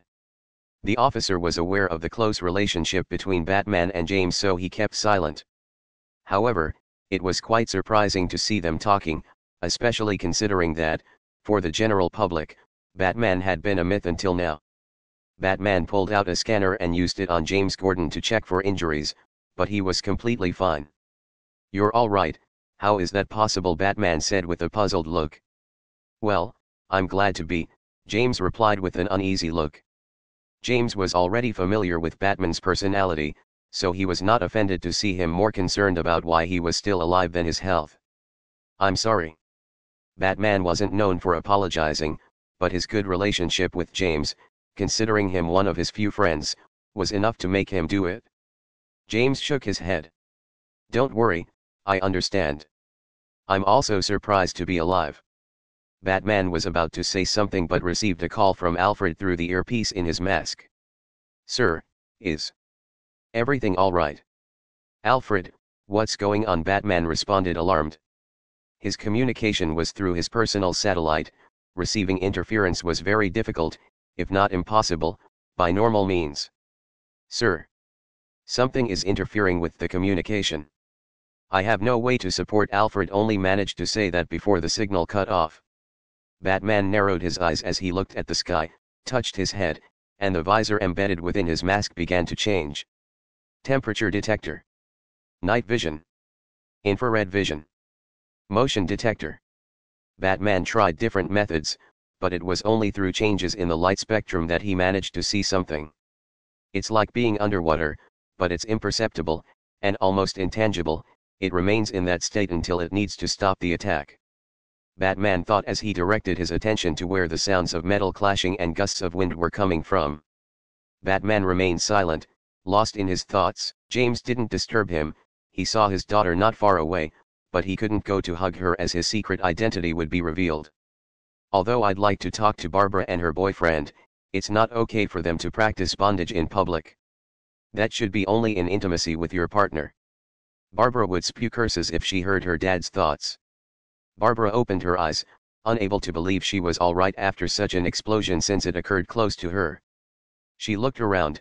There were overturned cars everywhere, the corpses of many parademons adorned the ground, yet strangely, the police officers were fine, and even the buildings didn't seem damaged. Barbara searched for her father, looking around while still suspended in the air by the chain. In the distance, Barbara saw 2 of the 3 helicopters, which had landed in the middle of the avenue. Impossible. They had been hit by the shockwave too, but far from losing control and crashing, they landed without problems. Barbara bit her lip as she concluded that it was Alan who had helped the helicopters. Wonder Woman didn't have that kind of power, and there was no one else who would do it. Besides, Alan had shown before that he didn't mind being recorded by helicopters. Did he protect everyone? The thought that crossed Barbara's mind brought up complicated feelings. For a moment, she even felt that maybe Alan wasn't a soulless monster. However, she quickly shook that thought from her head. She felt bad believing that her subconscious was looking for ways to justify Alan's actions, to see him less evil, to convince herself that Alan wasn't a villain. But what has he done? Barbara reviewed Alan's actions in her memory. For a moment, it seemed like he hadn't harmed anyone. Yes, he robbed a bank, fought Superman, threatened a city, kidnapped Supergirl, kidnapped Batgirl, and declared himself an enemy of the world. But as far as she knew, Alan simply punched Robin and Beast Boy. No. You must control yourself. He's not good, he's just a pervert. Barbara knew that Alan treated her well, more than he should, but that could be explained by the simple liking of a womanizing villain for beautiful women. Barbara believed that she had to believe that, as her heart wouldn't stop pounding since Alan stole a kiss from her. She felt that if she let Alan enter her mind even more, she would end up falling in love with him. She bit her lip to prevent tears. She convinced herself that if she weren't a beautiful woman, Alan would never have saved her. That's it, it's all an act. Damn Walker. Barbara searched for her father again and saw him talking to Batman. Barbara sighed in relief and proceeded to try to free herself. It was embarrassing to be trapped longer by Alan's power. Come on, Barbara, free yourself, people will think you like being tied up. Batgirl was embarrassed by her situation. It was the second time she had encountered Alan, and it was the second time he had practiced bondage on her, and this time, it was in front of her father. You'll pay for this, Walker. Batman approached Barbara after leaving James behind. Unfortunately, James had to wait to reunite with his daughter. Need help? No, I'm fine. Upon noticing Batman, Barbara began to struggle harder to free herself. Barbara had to show that she hadn't fallen under Alan's influence. Please, let me go, Barbara murmured anxiously. But as if the chain had heard her words and felt that she was no longer in danger, it slowly lowered her to the ground. She opened her eyes in disbelief. I just had to ask. Clown Crown picked up Barbara's belt full of gadgets from the ground and handed it to her. Why? Barbara asked as she grabbed her belt, stunned. Of course, expecting an answer from an object is useless. Barbara pressed her lips together and released the pent-up pressure, then looked at the chain and thanked it, even though she didn't know why. Thank you. The chain shook as if nodding and, having completed its mission, disappeared. Barbara held her belt between her hands as she was filled with complicated feelings. The chain had unexpectedly been kind despite being a chain of evil. No, it's his power, so it was him. The villain who saved my life, the bastard who keeps bothering me every time he sees me, the son of a bitch who stole a kiss from me, he is the hardest villain I have ever met. But Alan's smile appeared in Barbara's mind. Do I like him? No. That's impossible. I just met him, he's practically a stranger. Batman silently observed Barbara's internal struggle. He didn't interrupt her. No one can force her to make a decision, it's up to her what she'll do. Batman witnessed everything, and it was more than obvious that the girl felt a certain attraction to the villain. This wasn't the first time this had happened, and Batman isn't one to judge. There has been some tension between him and Catwoman in the past, but it never resulted in anything. However, Barbara isn't Bruce, she doesn't have the maturity to deal with her feelings more appropriately. Barbara took a deep breath and looked up at the sky. Damn it! Barbara shouted as if releasing all her frustration, then she turned to Batman with a firm gaze. How do we defeat that despicable villain? Are you okay? Batman asked calmly. Even though he wouldn't stop searching for a way to neutralize Alan if necessary, he wouldn't ignore the will of one of his protégés and disciples. Barbara was surprised, she was ready to be scolded or given a lecture on how wrong it was to feel attracted to a villain. She smiled bitterly. I'm sorry, Bruce. Maybe I like him, she said with a downcast look, feeling disappointed in herself. However, I'll stop him, I'll put him in jail or some prison that can contain him, I'll make sure he stops committing crimes. And maybe someday he... She couldn't finish the last part. Batman approached and put his hand on Barbara's shoulder. You can feel whatever you want, Barbara, just don't let it cloud your vision as Batgirl. Separating your feelings and thoughts into two by wearing the mask works. Believe me. Barbara was incredulous at the level of understanding Bruce showed her, but she was grateful for such a gesture. Batman, for his part, felt like he had pressured Robin, wishing he would be a copy of himself, which ultimately pushed him away. It was inevitable, but Batman is Batman, and Batgirl is Batgirl. Barbara couldn't deny that she liked Alan, but even if she did, she was a superheroine, and she wouldn't let innocence pay for his mistakes. That's why she'll stop Alan. Don't worry, I'm Batgirl, declared the girl with a gaze full of confidence and determination. I won't let a villain outdo me. Batman nodded and then used special binoculars that captured high-speed movement. It seems like Wonder Woman can keep him at bay for now. Batman saw the exchange between Alan and Diana, narrowing his eyes. They shouldn't be long, Batman said mysteriously. Alan dodged Diana's sword by leaning back, then dropped and supported his hand on the ground. From that position, he kicked Diana, who blocked it with her sword, but the force sent her through several buildings. Diana stopped in a street, grabbed a car, and threw it through the building she came from. Alan laughed and used red to destroy the car along with the building. However, upon exiting, Alan was surprised to see a dozen cars falling on his head. Dismantle. All the cars shattered into pieces. Alan smiled as he turned to the right, only to have a sword fall beside him from behind. Alan reached out to try to grab Diana's arm, but she rejected his hand with a blow. Diana stomped on the ground with enormous force, lifting the pavement of an entire street. Alan rose into the air along with the street, but he didn't let this unsettle him. He activated blue in his hand and pulled Diana towards him. As she was about to reach him, Alan summoned Crown Saber once more and coated it with Conqueror's Haki and Armor Haki.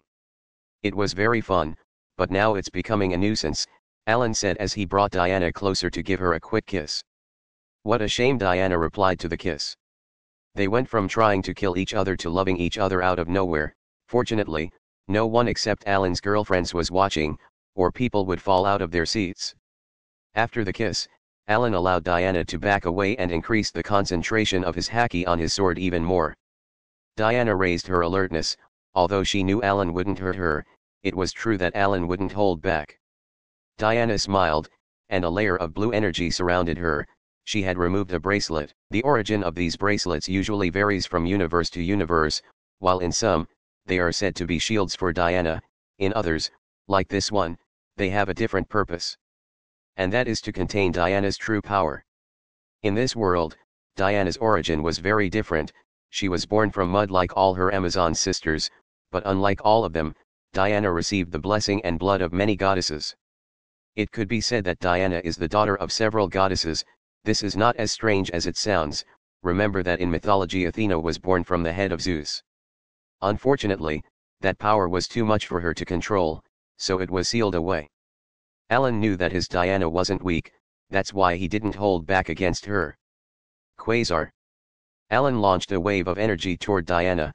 This technique was based on Garp's Galaxy Impact but in a sword version. It was something simple that Alan came up with during his training, but it had incredible power. Diana smiled as she looked at her man.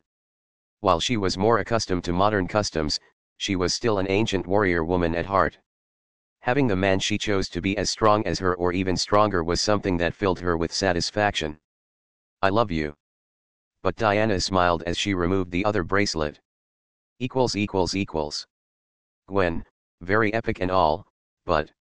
am I the only one who sees that ring on Diana's finger? MJ, ha ha ha, what are you saying, Gwen? That's impossible. It's obviously an Amazon accessory. Natasha, hee, that's right. I didn't raise a piece of shit who would dare to get engaged to a woman without telling the woman who raised him. Yufu. Wednesday, you brought it upon yourself.